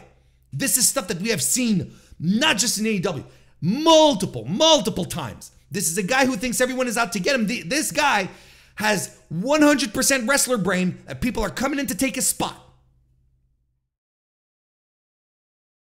And he fights back. And he says things and then does the opposite. And then he feeds his journalist pals, his mouthpieces. You know who they are. If you don't, that's fine. Feeds them his sides of the story, where he always seems to come across as misunderstood, poor guy. Again, I'll be lying if I tell you that this wasn't interesting and fascinating, and I love this shit. This is the kind of chaos I love. I love this shit. Don't get me wrong. But I think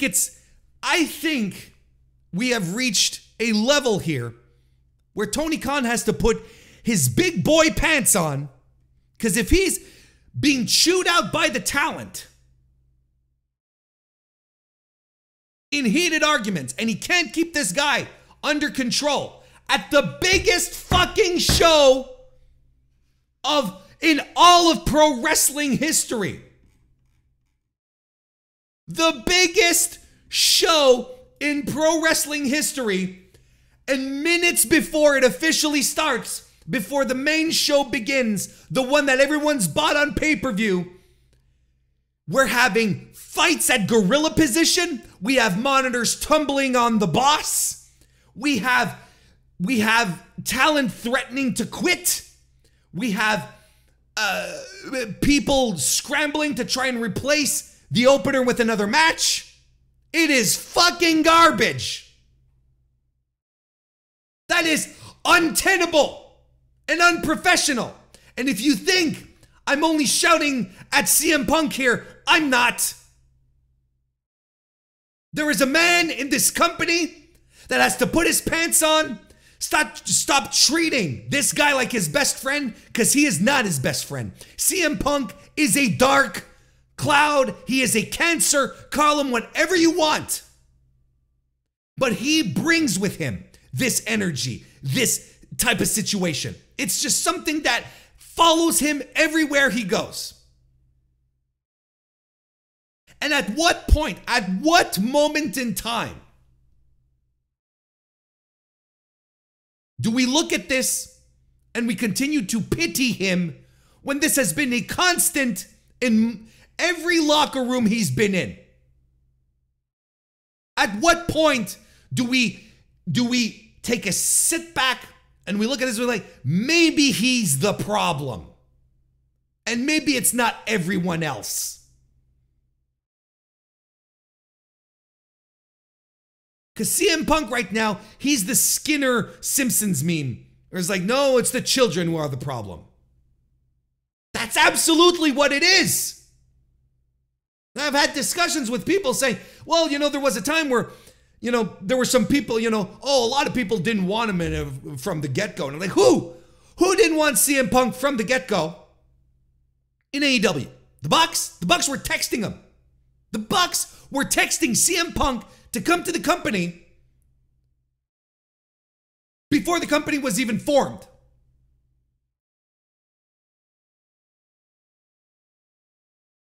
Colt Cabana? Sure. I can understand why Colt Cabana didn't want him around. We're about to get into some weird ass revisionist history here, because I distinctly recall everyone being super fucking excited for this. I myself, we have the reservations. We talked about it. Look, CM Punk is CM Punk. But he came in happy. He seemed lighter. He seemed to float. He seemed happy to be back doing what he loves. Talking about working with everyone and you're like, I'm buying into this. I'm buying this. But you can't change a tiger's stripes, man. Paranoid, worried. He thinks everyone's out to get him. He thinks everyone is out to get him. And the fact is that there's a lot of people in this company who don't give a shit. They want to make money. They want to they want to be on TV. They want to do what they love and make gobs of cash in the meantime. And this guy was just about ready to throw a fit and walk out the door, leaving Samoa Joe hanging dry. Samoa Joe, who wanted to work Wembley Stadium, 80,000+ people.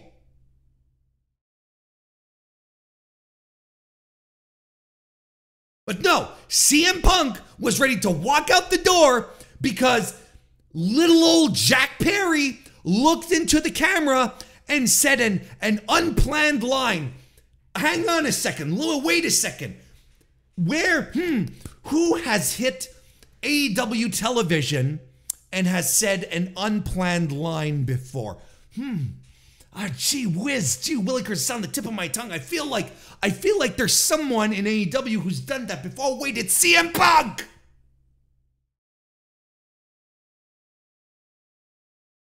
Calling out Hangman Page when it wasn't on the on the scorecard. It wasn't on the not the scorecard, the run sheet. Wasn't planned. Calling him out, calling him a coward. All because of one line. All because of one line that Hangman Page told him. The workers' rights promo. Oh, Jesus Christ, that got to him. That got to him so bad. And Jack Perry looking into the camera and saying a line that, unless you're really online, you have no idea what he's talking about. But no, that was too far. That got to him too. He is such a gotten to wrestler. He is paranoid. Paranoid. Oh, yes, it was on TV when he called out Adam Page, saying, come out, Adam Page, you're a coward, etc., etc. It opened up a Dynamite. I remember. I'm not talking about the recent promo that he did on Hangman Page, calling him a peg warmer with his action figures. That's not what I'm talking about. I'm talking about the one that he did on Dynamite, where he completely went against, completely against the script and decided to do that. Him It's fine when he does it. It's chuckles. We're settling scores. It's jokes. But when other people do it, Moxley was right, by the way. I don't know how tenable this is. No, that's all right. Don't worry about it, Chad. You're good. I don't know how tenable this is. But really, something has to be done. Something absolutely, positively, 1000% has to be done. And the fact that I heard that lawyers had to receive this information boggles my fucking mind. And Tony Khan might be starstruck as, the message board dork that we all are. I'm including myself in this, don't get me wrong. I've said it multiple times. Tony Khan is one of us. And he's got CM Punk there. He was able to bring back the messiah of pro wrestling. He has risen. He did it. Tony Khan, Mid-South Tony, brought him back. He's got to let him go now. Because he's not playing with action figures. He's playing with a lot of fucking money and the livelihood of hundreds of people under him as well. It's enough. Enough.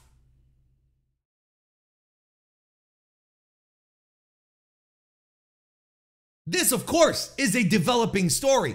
And listen, I prefaced this and, when we started the stream, I want to make one thing clear. I know there is a lot of people who have CM Punk fatigue, and I do not blame you. I get it, but log off. And it is my sincere hope that you pop off of Twitter, stop watching me for a while, recenter yourself, and come back if you're fed up with this. Because this stuff here, this is good shit, pal. I love this stuff. We will always talk about CM Punk and AEW on this show. Because this is news. Because this is significant. And as annoying as it may be, and I recognize it, as annoying as it is, and regardless of the amounts of fatigue we have, this has repercussions, huge repercussions for the business of AEW. And we have to follow it. We have to keep our eye on it. This podcast will always talk about CM Punk and AEW. Just to let you know. Help you making a choice here, if you will. And because I'm being serious. If you unsubscribe, if you unfollow, I will not even be offended. If you're listening to me talk right now and you're like, hey, you know what? I'm so fed up, Warren, of CM Punk. I can't listen to you anymore. And I'm like, good, that's fine. And I'm not offended. It's not even getting me upset. I'm like, good, protect your peace instead of, what's the opposite? Writing angry comments in my YouTube videos, sending me weird messages. It's like, what's the opposite? I don't want the opposite. Protect your peace. Because I'm telling you, the story's moving forward. I'm not done talking about it.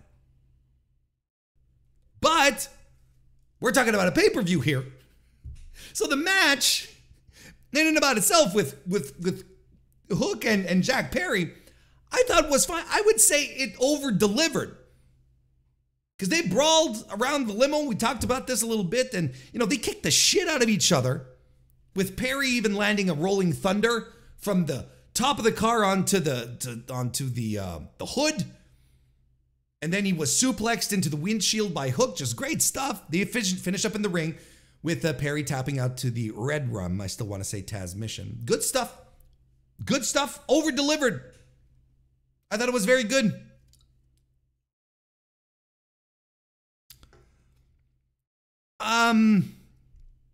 Then we had the opening match that we came so close to not having. CM Punk defeating Samoa Joe to retain the real AEW World title. Look, if reason number one, CM Punk should hit the bricks is because we won't have any more of this interim title, real world title bullshit here. And I'm absolutely cool with that. But for the match itself, despite everything I just talked to you about, everything I just exposed, I really liked this match and I liked it a lot. Samoa Joe, just the coolest guy. Absolute killer, right? And CM Punk thrives in these situations. And he worked hard here. And look, great spot. Joe catches Punk off of a Rana, off the apron, and he just swings him through commentary. Fantastic visual. I was like, all right, this is great. Punk blades. Get a good control segment by Joe.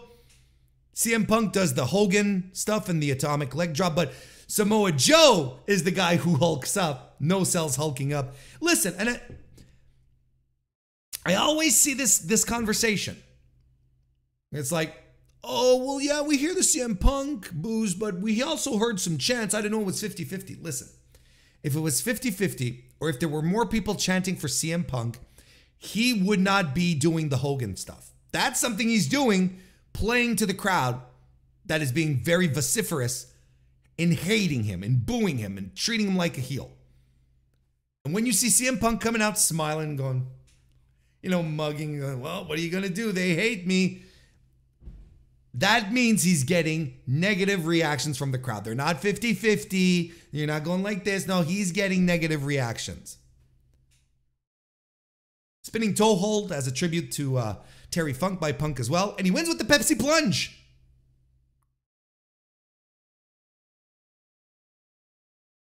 I really liked the opener. I thought the opener ruled. I thought it was very good. Next match we had was Jay White, Juice Robinson, and Konosuke Takeshita defeating the Golden Elite, Kenny Omega, Adam Page, and Kota Ibushi. And again, I thought this was really good. I thought this was great. From one great match to another. I feel I have to underscore a couple of things here. This is why you're here, right? You want my thoughts, my analysis? Look, Takeshita, he's fantastic. Nobody runs the ropes like Konosuke Takeshita. He is frightening at how fast he runs the ropes. Nobody does it like him. I thought Hangman Page, star of the match. He was not just the MVP, he was the star of this match. Absolutely fantastic hot tag that he got. Just solid, compelling, high octane, high risk, high impact offense. No conceivable reason can be mustered up, can be conjured from the depths of the deepest abyss to convince me that Adam Page should not be on television more. There is no fucking reason that this guy should not be lighting it up on TV on a regular basis like it had been for months. He's too good. Put him on TV, have him beat under guy, have him behead people with lariats, with buckshot lariats, have him, crush necks with the dead eye. I don't care. There is no reason for this guy to not be on TV every week. On 5 hours of weekly, 5 hours, that's right, of weekly programming. There is no reason that this guy should be sitting at home doing nothing.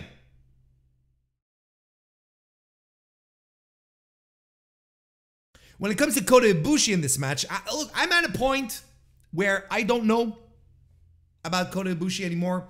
I'm not excited about him anymore. I thought the prospect of him working in North America, working with AEW, reuniting with Kenny, doing shit with the Elite, I was into it. I think a lot of us were, and I think it was normal to be into it. I think it made a lot of sense. But, you know, the GCW stuff that he did over WrestleMania weekend was passable, where you're like, well, listen, couple of weird contexts. He hadn't wrestled in a while, a little rusty. Let's not trash the boy just yet. Then he ends up in a match. He ends up in Blood and Guts, which I didn't think he was very good. I think he was actually surprising at how bad he was. And here, I don't know, like he blew a spot. He didn't seem to know what was going on. He didn't seem in position for anything. Seemed to step behind. It felt like he was a guy in the middle of a wrestling match. You know? Everything is happening around him. And he's just like, oh, I'll do a thing here. Juice and Jay White continue to be a highlight of AEW. And this pay-per-view reminded me how useless JR is on commentary now. Because in this match, he was confused. He was complaining about the ref. He was going, why is everything golden? Well, because it's the Golden Elite, JR. And you could tell Excalibur was super annoyed at this. Are we really covering this here right now? Because I'm pretty sure everyone understands. He doesn't like the product. He does not like the AEW product. I believe this is clear. And when he retires and he continues his podcast with Conrad, he's eventually going to shoot on AEW, and he says, saying, well, I went to work, but I didn't like the product. And I'm going to be sitting here and going, I knew it. But a really great match. Love the finish with Kenny V triggering the shit out of everyone until Takeshita rolls up Omega for the win. And I told you guys that this pay-per-view was going to be used to set up some stuff for All Out, and this was one of these matches. There you go. AEW World Tag Team titles were defended and successfully retained by FTR by defeating the Young Bucks. This was great. Again, this was good, great, but I was disappointed, if that makes sense. Does that make sense? Like, if you're like me, you immediately know what I'm talking about. But let me break this down a little more. It's like, I think, look, from the 3 matches that they've had, I think this was my least favorite of the 3. And here I am saying this out of a match I thought was great. But I really thought this was the least compelling of their triumvirate of matches. I don't think it really ever hit that special spot, that sweet spot, that extra gear you need. I thought the environment was perfect for it. The 80,000 people, the excitement. This was a match that everyone had circled, I do believe. And that, there's this weird segment, and I don't know how, between Matt and Dax, and they just seem, they're doing suplexes on each other, and it seems uncooperative. It's a little clunky. And I don't know if that was by design. And they do callbacks to their previous finishes of their matches, and I'm like, this is great. This is legitimately great because it leads to great near falls. The Shadow Machine puts the Jacksons away, and I'm disappointed. I'm disappointed because I thought that we were going to get something a lot more special. And I also thought the Bucks were going to win, and I still think they should have. I don't understand it. Like I keep saying, we got to stop pretending. The Bucks need to have their dominant tag team run in this company. Last week I was talking about it. And I was thinking that the Bucks, on the Dynamite review, I was saying that the Bucks haven't got their big run. They haven't got their dominant run in AEW as tag team champions running through the entire division. And this caused a bit of a stir on the Discord where people said, well, their match with FTR was great. And then they had, when they won the titles, that was great too against the Lucha Bros. And I know I'm alone on this island where Lucha Bros versus Young Bucks in the cage match in 2021, everyone lost their shit around it. I was like, this is a fun spot fest, but this is not a match of the year for me. I think it is a terribly overrated match. And I know I'm probably alone on this. That's fine. So, and then you look at the rest of their tenure as champions. Jurassic Express, The Acclaim, Butcher and the Blade.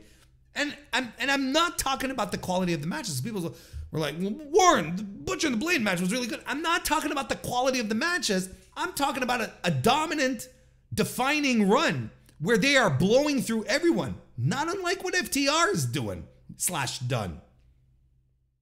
And this is their company. This is the company that they founded.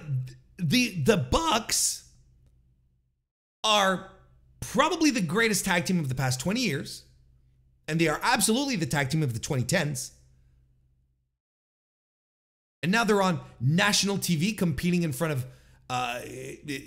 of fans everywhere, every week. Yeah, I think their legacy, since we talk about legacy so much when we're talking about FTR, the Bucks' legacy has to be solidified by a nationally viewed, dominant, destructive run where they just clean house. They just clean house on the entire tag team division.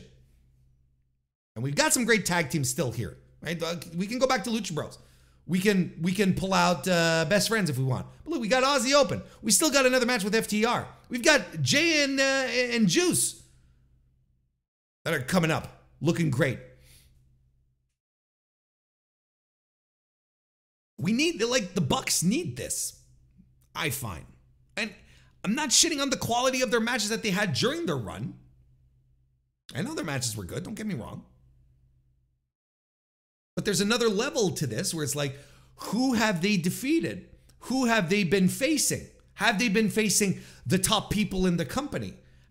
Or in wrestling at the very least? And I don't think we're getting that out of the Bucks.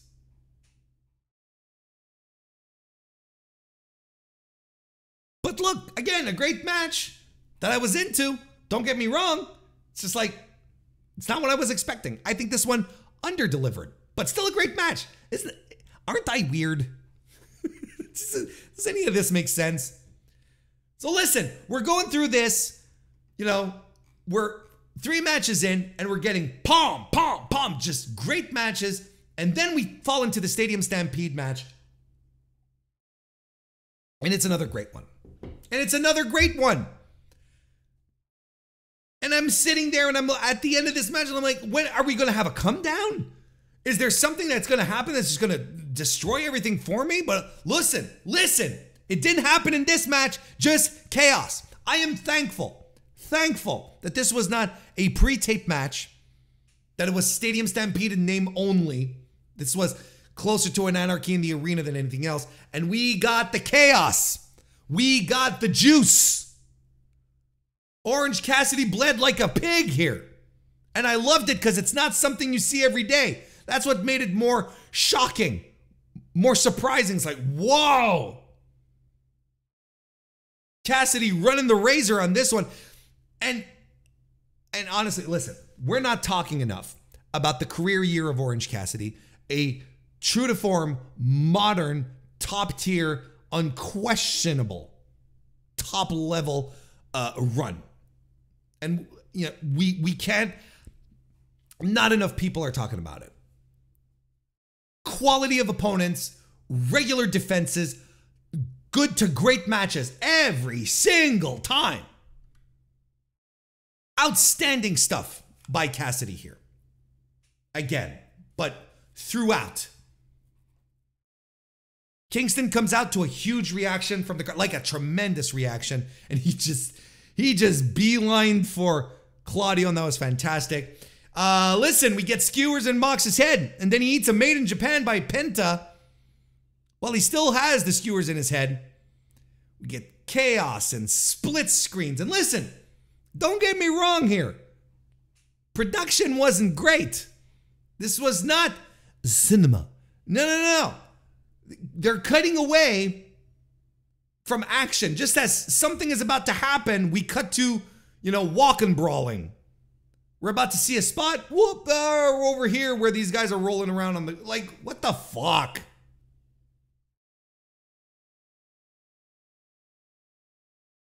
Trent, in this match, like I'm talking about Orange Cassidy, you want to talk about someone who ate complete shit in this match?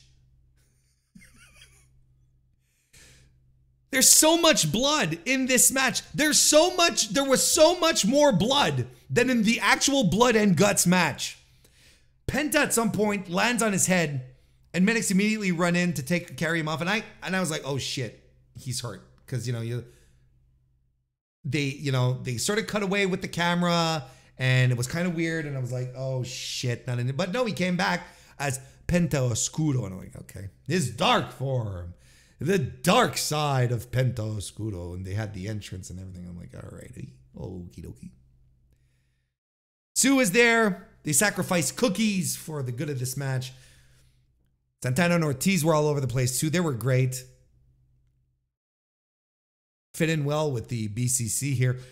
And then we get the visual of Eddie Kingston, who'd been backstage fighting, and he's stomping back down the ramp into the arena with a barbed wire chair, and he and Mox get at it. Orange Cassidy orange punches Claudio Castagnoli after dipping his hand, putting duct tape around his hand and then putting it in some glass. It was sugar glass. You looked at it and was like, oh, this is not real glass. But who cares? It doesn't matter.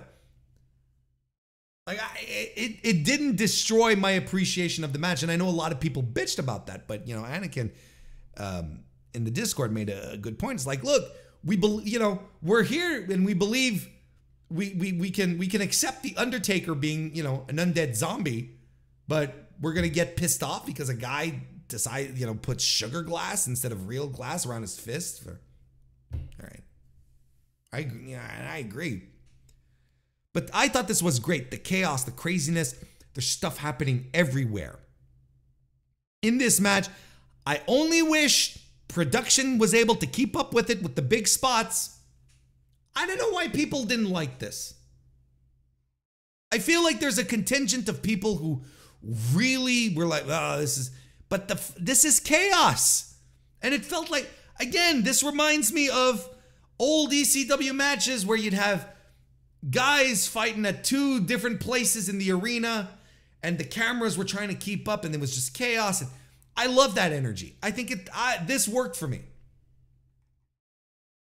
And we had the AEW Women's World title match where Saraya defeated Hikaru Shida, Britt Baker, and Toni Storm to become the new champion in a match that I thought over-delivered, where my expectations were not very high, and here I am, and I'm going, fantastic. I thought this over-delivered. I loved it. Saraya comes out with all of her family. Cage match is really rough on this match here. 4.88 out of 10, which I think I know why. Because the folks on Cage match, they don't like Britt and they don't like Saraya. They really hated them, actually. And look, this is a Britt Baker podcast. It always will be.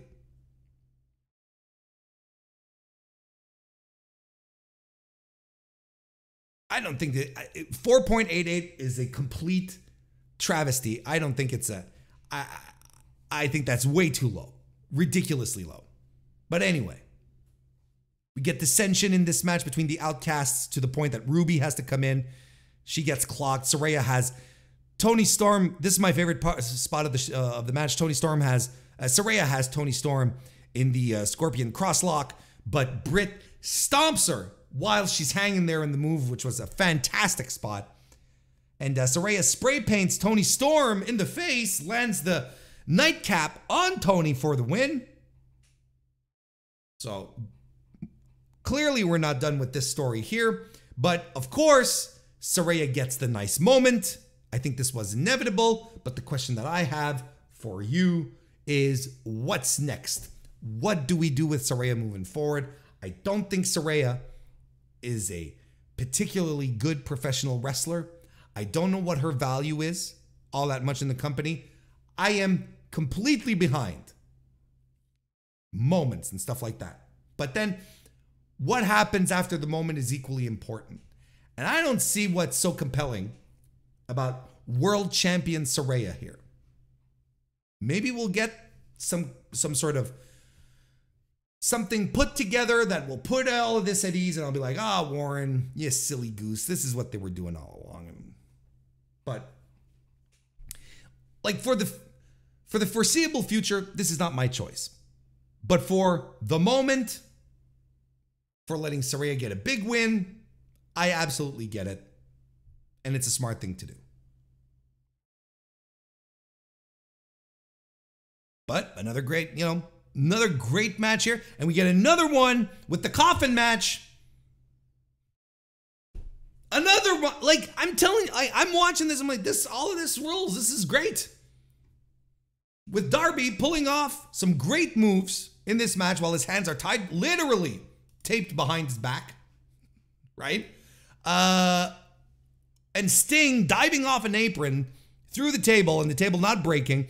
Darby takes this sick coffin drop bump off the top of the top of the coffin that's closed. It just whiplashes off of it. It's just sick bump. Luchasaurus interferes, so does Nick Wayne. The coffin finally makes it into the ring. Sting no-sells a chair shot, but eats a bat to the no-nos, courtesy of Christian Cage.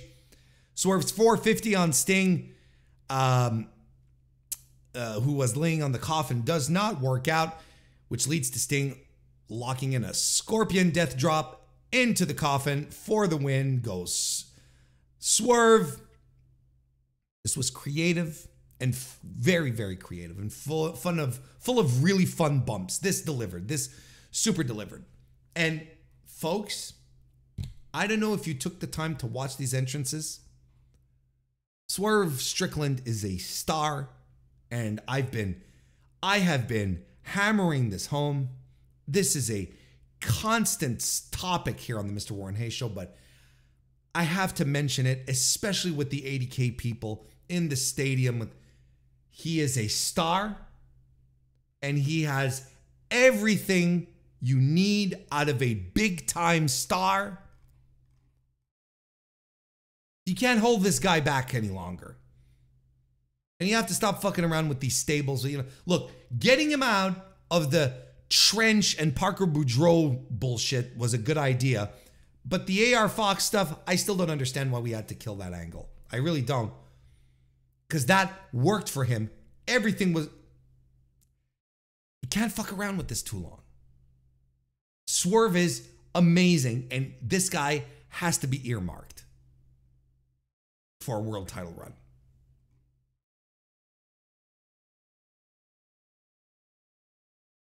Will Ospreay defeated Chris Jericho. Hey, remember there were a bunch of people who were talking about booking Will Ospreay at Wembley, and people would say, "Oh, no one's gonna know who this Will Ospreay is." You remember that? And yet this place became unglued when he came out. Anyway, you know what? Let me tell you about this match. Another great one.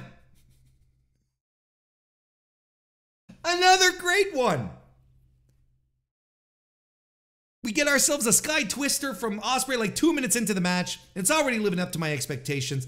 Jericho lands a huge German suplex on the apron. Just a tremendous spot. And Jericho, he's got his working boots on for this match, right? He's hitting double code breakers and running into Spanish flies. Sure, okay, there's some sloppy spots here, like when he tries to interrupt an Os cutter. It doesn't quite work out, but it's like everything worked here.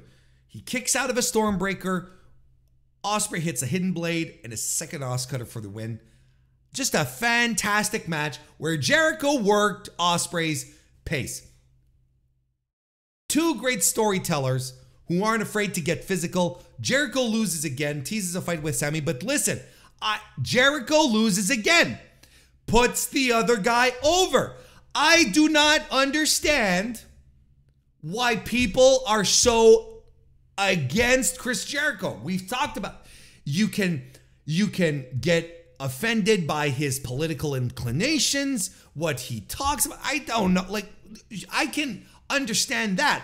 But when it comes to his work and what he does for this company, this guy has spent all of his time putting people over. And I was saying coming into this, Jericho needs some heat back.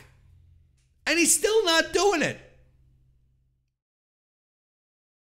He still put Ospreay over.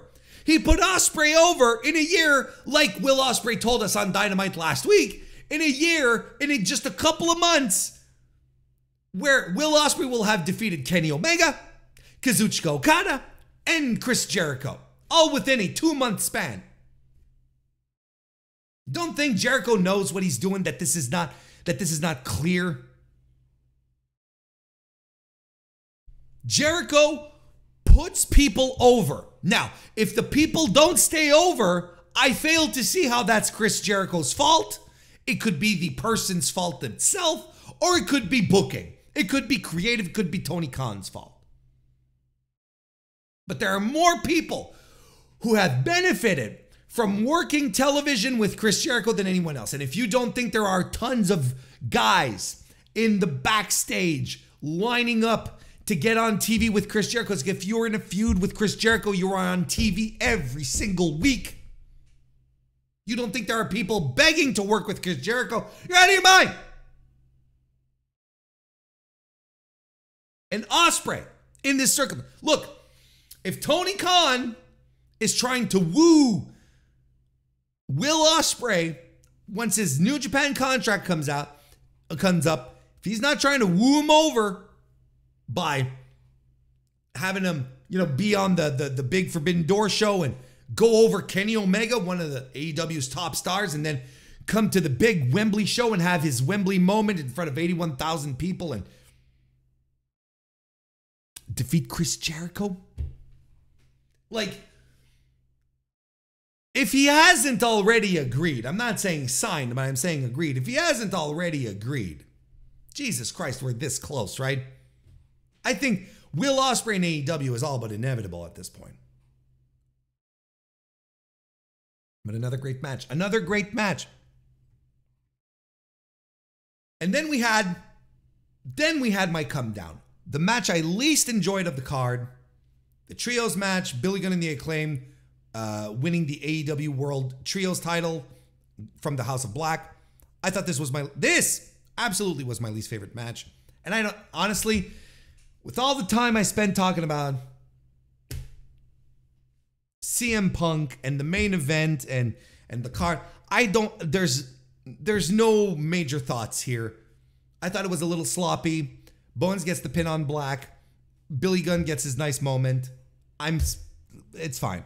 It all makes sense. It's all tied together. It's all right. It's cool. But I really don't have many thoughts on this. I really don't. Nice little tribute to Bray Wyatt. I don't know what you want from me.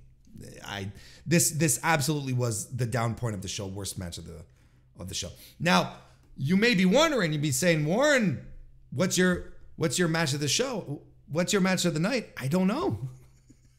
I don't know. Maybe Ospreay Jericho? Maybe the Bullet Club Elite match? I don't know. Because here's the thing. This is how we're going to wrap this up. This was a tremendous show, but there was not a single match of the year candidate on this show. Nothing that, just blows your mind and goes, this is one of the greatest things. This is fantastic. There's not a single match for me that reached that level. There were fantastic, great matches all around, except for two. Great matches all around. I thoroughly enjoyed the show, but nothing stood out specifically. When you watch a good television show and it's an ensemble cast and everyone is just pulling their own weight and there's no one who's like a breakout star. It's just like everyone is just so fucking good from top to bottom. This is how this is a comparison. And don't see it as a bad thing I think it's a good thing. There's nothing I'm sitting here raving about how great it was. I just sat here raving about how awful one thing was on this show. But you know, here's the thing. On the day before, I was watching the Rev Pro 11th anniversary show. And on that show, and you know, in lieu of giving you a recommendation or a match of the year candidate for All In, I'll give you one from the Rev Pro show that had me sitting there, looking at it, slack-jawed, popping out of my seat, looking at something where I'm like, this is pro wrestling. This is exactly what I love from pro wrestling. Two guys beating each other up, going through a war, an attrition, making me believe, sucking me into the drama. Tomohiro Ishii versus Luke Jacobs. Outstanding stuff. Match of the year stuff. And I watched this and I popped into the MrWarrenHayes Show Discord and I typed in, this is the match of the weekend. And I said it. I said, I don't see anything on All In the next day that could top that. And nothing did. This was phenomenal. And you should go out of your way to watch it. And in fact, the Rev Pro show was amazing as well. I'll probably talk about it on Going Broadway maybe this week if you want to come join me for that. But Luke Jacobs and Tomohiro Ishii, just compelling, outstanding, dramatic, hard-hitting. Like, if you like pro wrestling, do you like pro wrestling? You owe it to yourself to watch this match. Trust me. And it's not something that is super complex. It's not something that requires layers of understanding or, you know, that has great technical ability. It has great ability. It has fantastic stuff. But this is all so refreshingly elementary, yet so outstanding. Like when you're cooking and you take the simplest ingredients to make something great. This is essentially what it was. That's something I will outright recommend to you. And now, it's enough talk about All In and AEW. I feel like we may have spent quite a few moments talking about AEW tonight. Let's go over to the world of World Wrestling Entertainment, because this weekend we've got ourselves a premium live event called Payback 2023. It is happening on September 2nd from the PPG Paints Arena in Pittsburgh, Pennsylvania. That's a lot of alliteration right there. PPG Paints. Pittsburgh, Pennsylvania.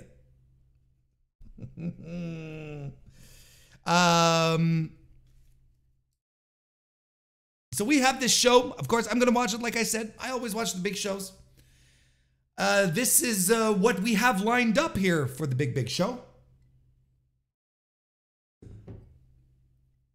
We are going to have Becky Lynch versus Trish Stratus in a steel cage match. I don't know who is pushing for more Becky Lynch and Trish Stratus, but every time they have shared a ring, it has been bad.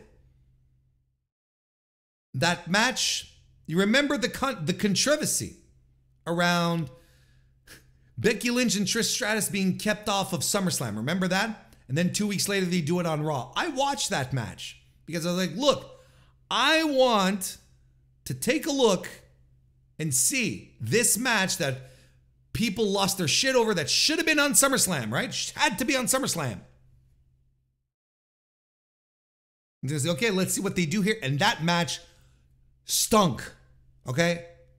And I'm not trying to do a bit here. This was a bad pro wrestling match. And I have two thoughts about it. Thought number one, stop letting Trish wrestle.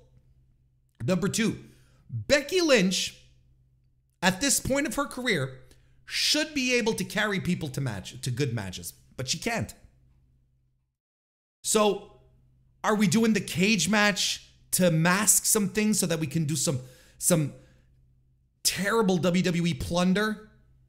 Don't get me wrong, the plunder in WWE it's terrible. Are we trying to mask some Trish issues here? I don't know what this is going to be. Look, I don't know.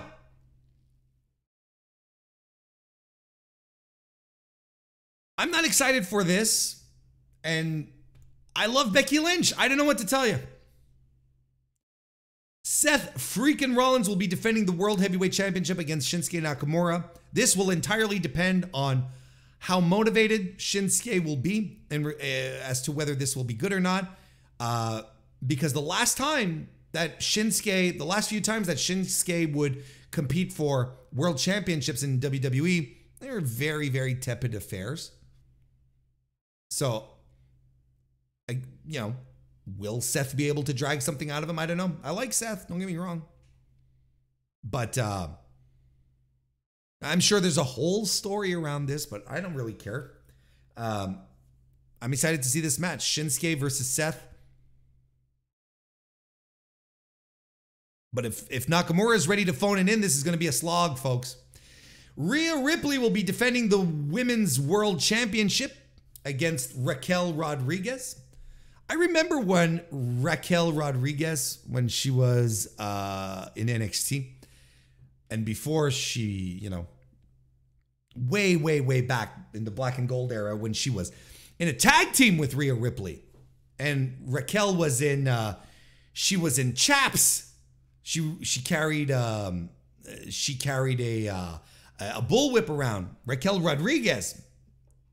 She was badass. Hell of a team. Rhea right now is the most unheralded star in this entire company. And I've seen commentary, from people online saying, oh, Rhea should not be squashing people. She needs to be, wrestling high profile. It's like, wait, they're finally building a champion in this company who's going out there just wrecking face, destroying people, establishing themselves as a threat, and we're going to complain? So that when Raquel comes into this, they're like, oh, well, okay, Raquel's a name. Maybe she'll have a chance. I don't know, because Rhea's been destroying everyone. I think this is fun. This is great booking, actually. And people are going to find ways to complain about it when they finally have a dominant champion and someone in the women's division, which is so dire right now, terribly dire.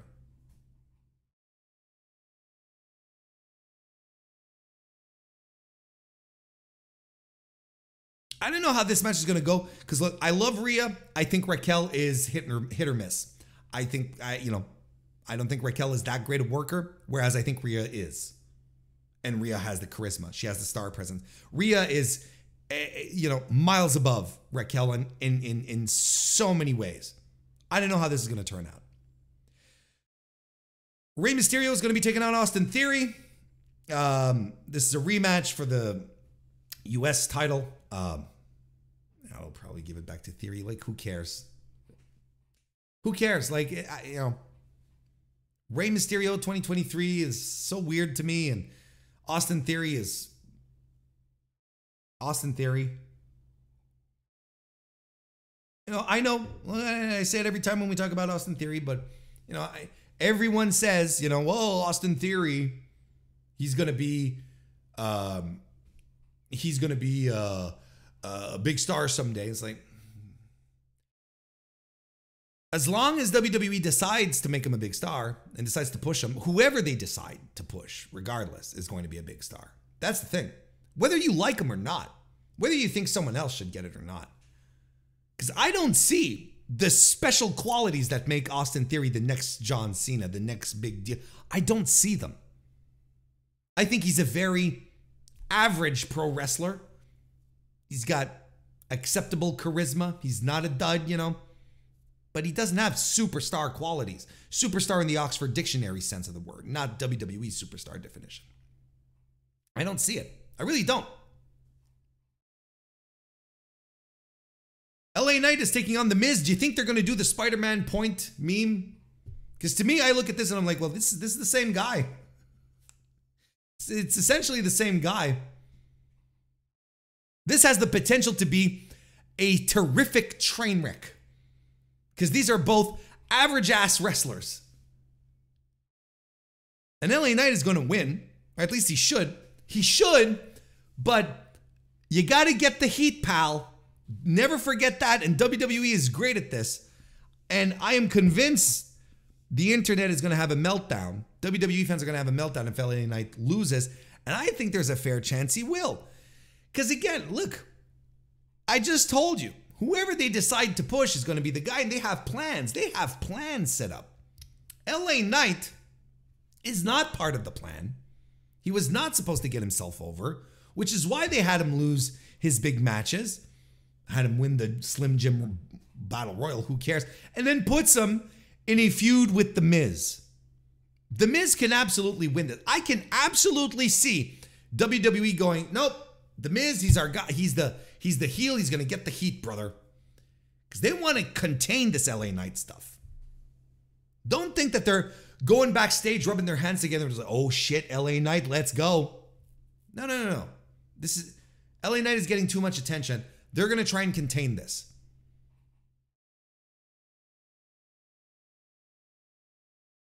If he shines too brightly, he's going to be another Zack Ryder. The thing here is that I think LA Knight is a very average pro wrestler, just like The Miz. You know, I know everyone is like comparing him to Austin and The Rock and all that. Austin and Rock in their prime, fantastic workers, both of them, in their styles.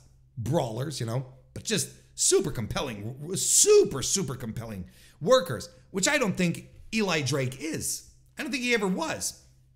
The Miz isn't. Look, this is the one that people will be excited for because it's LA Knight and he's over with WWE fans, but this also has the potential to be a tremendous train wreck. And I don't think it finishes clean. I think there's all sorts of garbage that's going to happen here. And then in the main event, Kevin Owens and Sami Zayn will be defending the undisputed WWE Tag Team Championship against Finn Balor and Damian Priest of the Judgment Day, who are still having their own little bloodline feud over the... You'll notice no bloodline on this show at all. Completely devoid of the tribal chief and his minions and his ooses. That's not very oosy of WWE.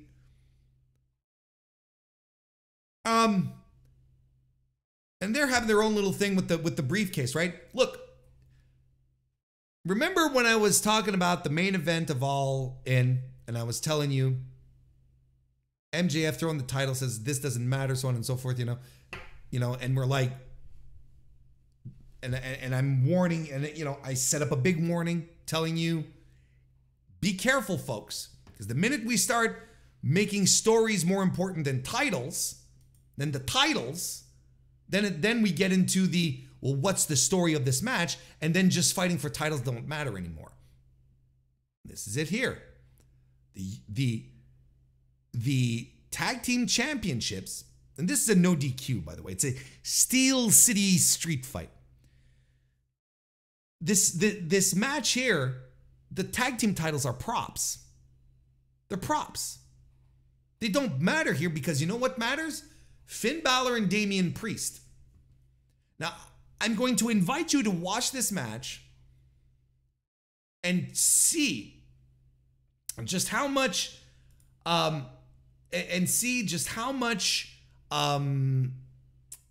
what's the word I'm looking for? How similar a structure we're going to get in this match versus Roman matches in his main events, where there's ref bumps and interferences, and because I think this is going to be one of these circumstances where people are going to, where every WWE fan is going to be like, what's going to happen to Damian Priest and Finn Balor, because they're feuding over this, you know, the Money in the Bank stuff. They're not getting along. How is this going to work out? Oops, is Dom, you know, how are Dom and Rhea going to react? You know, all of this superfluous stuff when we could just be getting the match. So this is what I'm telling you. This is what I'm warning. This is the flag that I've put up when I was talking about the All In main event at early on in the show. You got the perfect example here. It's not about the titles here. It has nothing to do with the titles.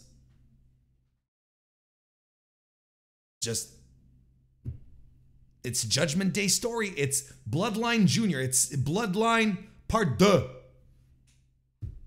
It's what it is. So Kevin and Sammy will probably retain because the Bloodline are going to do stupid ass shit. You know, Finn is going to do something to Damian Priest, and Priest is going to get accidentally covered, and you know that this kind of bullshit, this is what's going to happen. Interference, nonsense. I'm already anticipating this. Have you ever seen a WWE B show scream B show louder than this show does? This is tremendously B show. This is the B showiest of B shows. Roman's not on this. Cody's not on this. Brock, well, we know Brock. Bianca's not on this. Gunter's not on this. This feels like a B show. Looks and feels like a B show. We'll see what happens. But, look, Roman must be really hurt, I guess. If we're not doing Bloodline community. Thank goodness we had the Judgment Day community theater stuff lingering beneath. We can default to that in the meantime. But I will be watching this weekend, and I will have a full review next week here in the Mr. Warren Hayes Show. And if you feel like it, in the Mr. Warren Hayes Show Discord, I know I keep asking y'all to join because it's a good time and it's fun. But we are having WWE Payback Pick'ems predictions in the Discord. We'll be starting them tomorrow, Wednesday. So by the time you're listening to this, maybe they'll have started. But come join the Discord. There'll be a prize. There'll be a prize at the end. A $10 gift certificate at ProWrestlingTees.com will be waiting for you, for the winner, I should say, of the pick'em. So come on in, come join us. It'll be exciting. And next week I'm gonna break all of this down, and hopefully it'll be good. At the very least, cross our fingers. Let's wrap this up. We're gonna do a preview of All In 2023, which of course is happening at the United Center in Chicago, Illinois, this weekend, September 3rd. Gee willikers. Will CM Punk be there?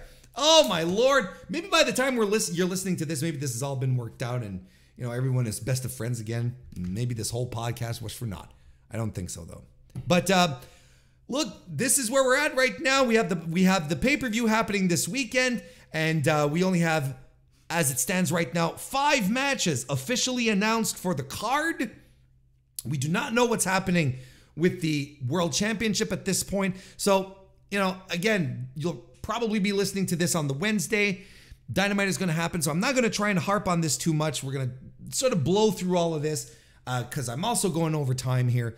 Luchasaurus will be taking on Darby Allin for the AEW TNT Championship. This is the first match that had been set for months at this point. I think Darby Allin gets the title back. I really do. I think Darby has,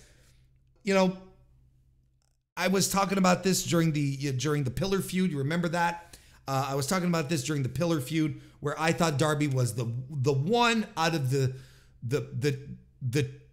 three other pillars who isn't MJF, who came across looking the best out of Sammy, out of Jack. He's the one who I feel translated the best, and I think this feud that he's been having with Swerve has been fantastic, much more compelling than the Luchasaurus Christian Cage stuff. I don't know what kind of match we're going to get out of this, but Darby's going to get thrown around a lot, and he's going to have a comeback spot, and he's going to win. So there you go. That's my official prediction. Miro will be taking on Powerhouse Hobbs. They had a contract signing on the 0 hour. I'm glad I missed that, because the 0 hour apparently was 2 hours, but I had never heard that it was 2 hours. And I double checked all sorts of stuff. Nobody knew it was 2 hours. So they did a contract signing there. I'm excited to see this. Who doesn't want to see just two guys just lay into each other? Just two beefy men doing beefy men things. Be great. Chris Statlander will be defending the AEW TBS Championship against Ruby Soho. That came out of nowhere. I would have thought they would have ran Mercedes Martinez. I don't understand that. But these two know each other very well, so I guess this will be... I have no issues here. It should be fine. Orange Cassidy or Penta El Zero Miedo will be taking on Jon Moxley, because Orange Cassidy and Penta, I think, are having a match this week on Dynamite, if I'm not mistaken. That's right. They will. And the winner of that is going to face Jon Moxley. It will most assuredly be Orange Cassidy. This is a match I am super excited for. This is a big time match for Cassidy in this stellar year of his against Mox, who always has banner years. What are you talking about? Just great stuff there. And Konosuke Takeshita versus Kenny Omega, which has been building for a long time. And this should tear the house down. My expectations are high for this match, and I think they should. Kind of like FTR and the Bucks. I think it's okay. And I think both of these guys are going to focus, and they're going to deliver a terrific top match here. I don't know if CM Punk is going to be on it. I think they run MJF and Adam Cole again. Hopefully if they do, we get a match and we get a true story bump. But I don't think so. I think we're going to continue the Festival of Friendship, which again is fine. As long as I get great matches, as long as I get good matches, I'm happy.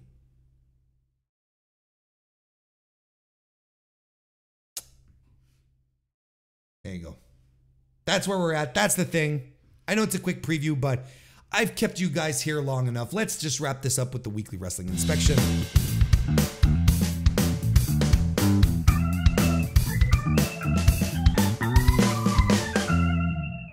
You don't have to worry about the all out thing, even, you know, I don't want to come across as dismissive. It's just, I don't know how to approach this. I feel like we're in new territory when it comes to, you know, the two pay-per-views back to back within the same company. Like, I don't know how to position myself, how to react exactly. I'm going to have a good, proper review next week. So next week, you already know, on the docket, we're reviewing All Out. We're reviewing Payback. Should be a lot of fun. I'm excited for it already. I'm excited for this pay-per-views for next week too. And I'm also excited to welcome you back here for another live recording of the Mr. Warren Hayes Show. Every Tuesday night, 7 p.m. Eastern on youtube.com/MrWarrenHayes is where the magic happens. I'd love to have you. If you can ever pop in to join us on a live recording, do so. It's a lot of fun. We have a good time. We'd love to have you. Otherwise, hey, listen, I'll be back on Thursday for the Dynamite review. I'll be back on Sunday for the Collision review. Yes, I'm going to sneak in a Collision review before we get to Dynamite. I think it's probably going to be very eventful shit. Let's just leave it at that.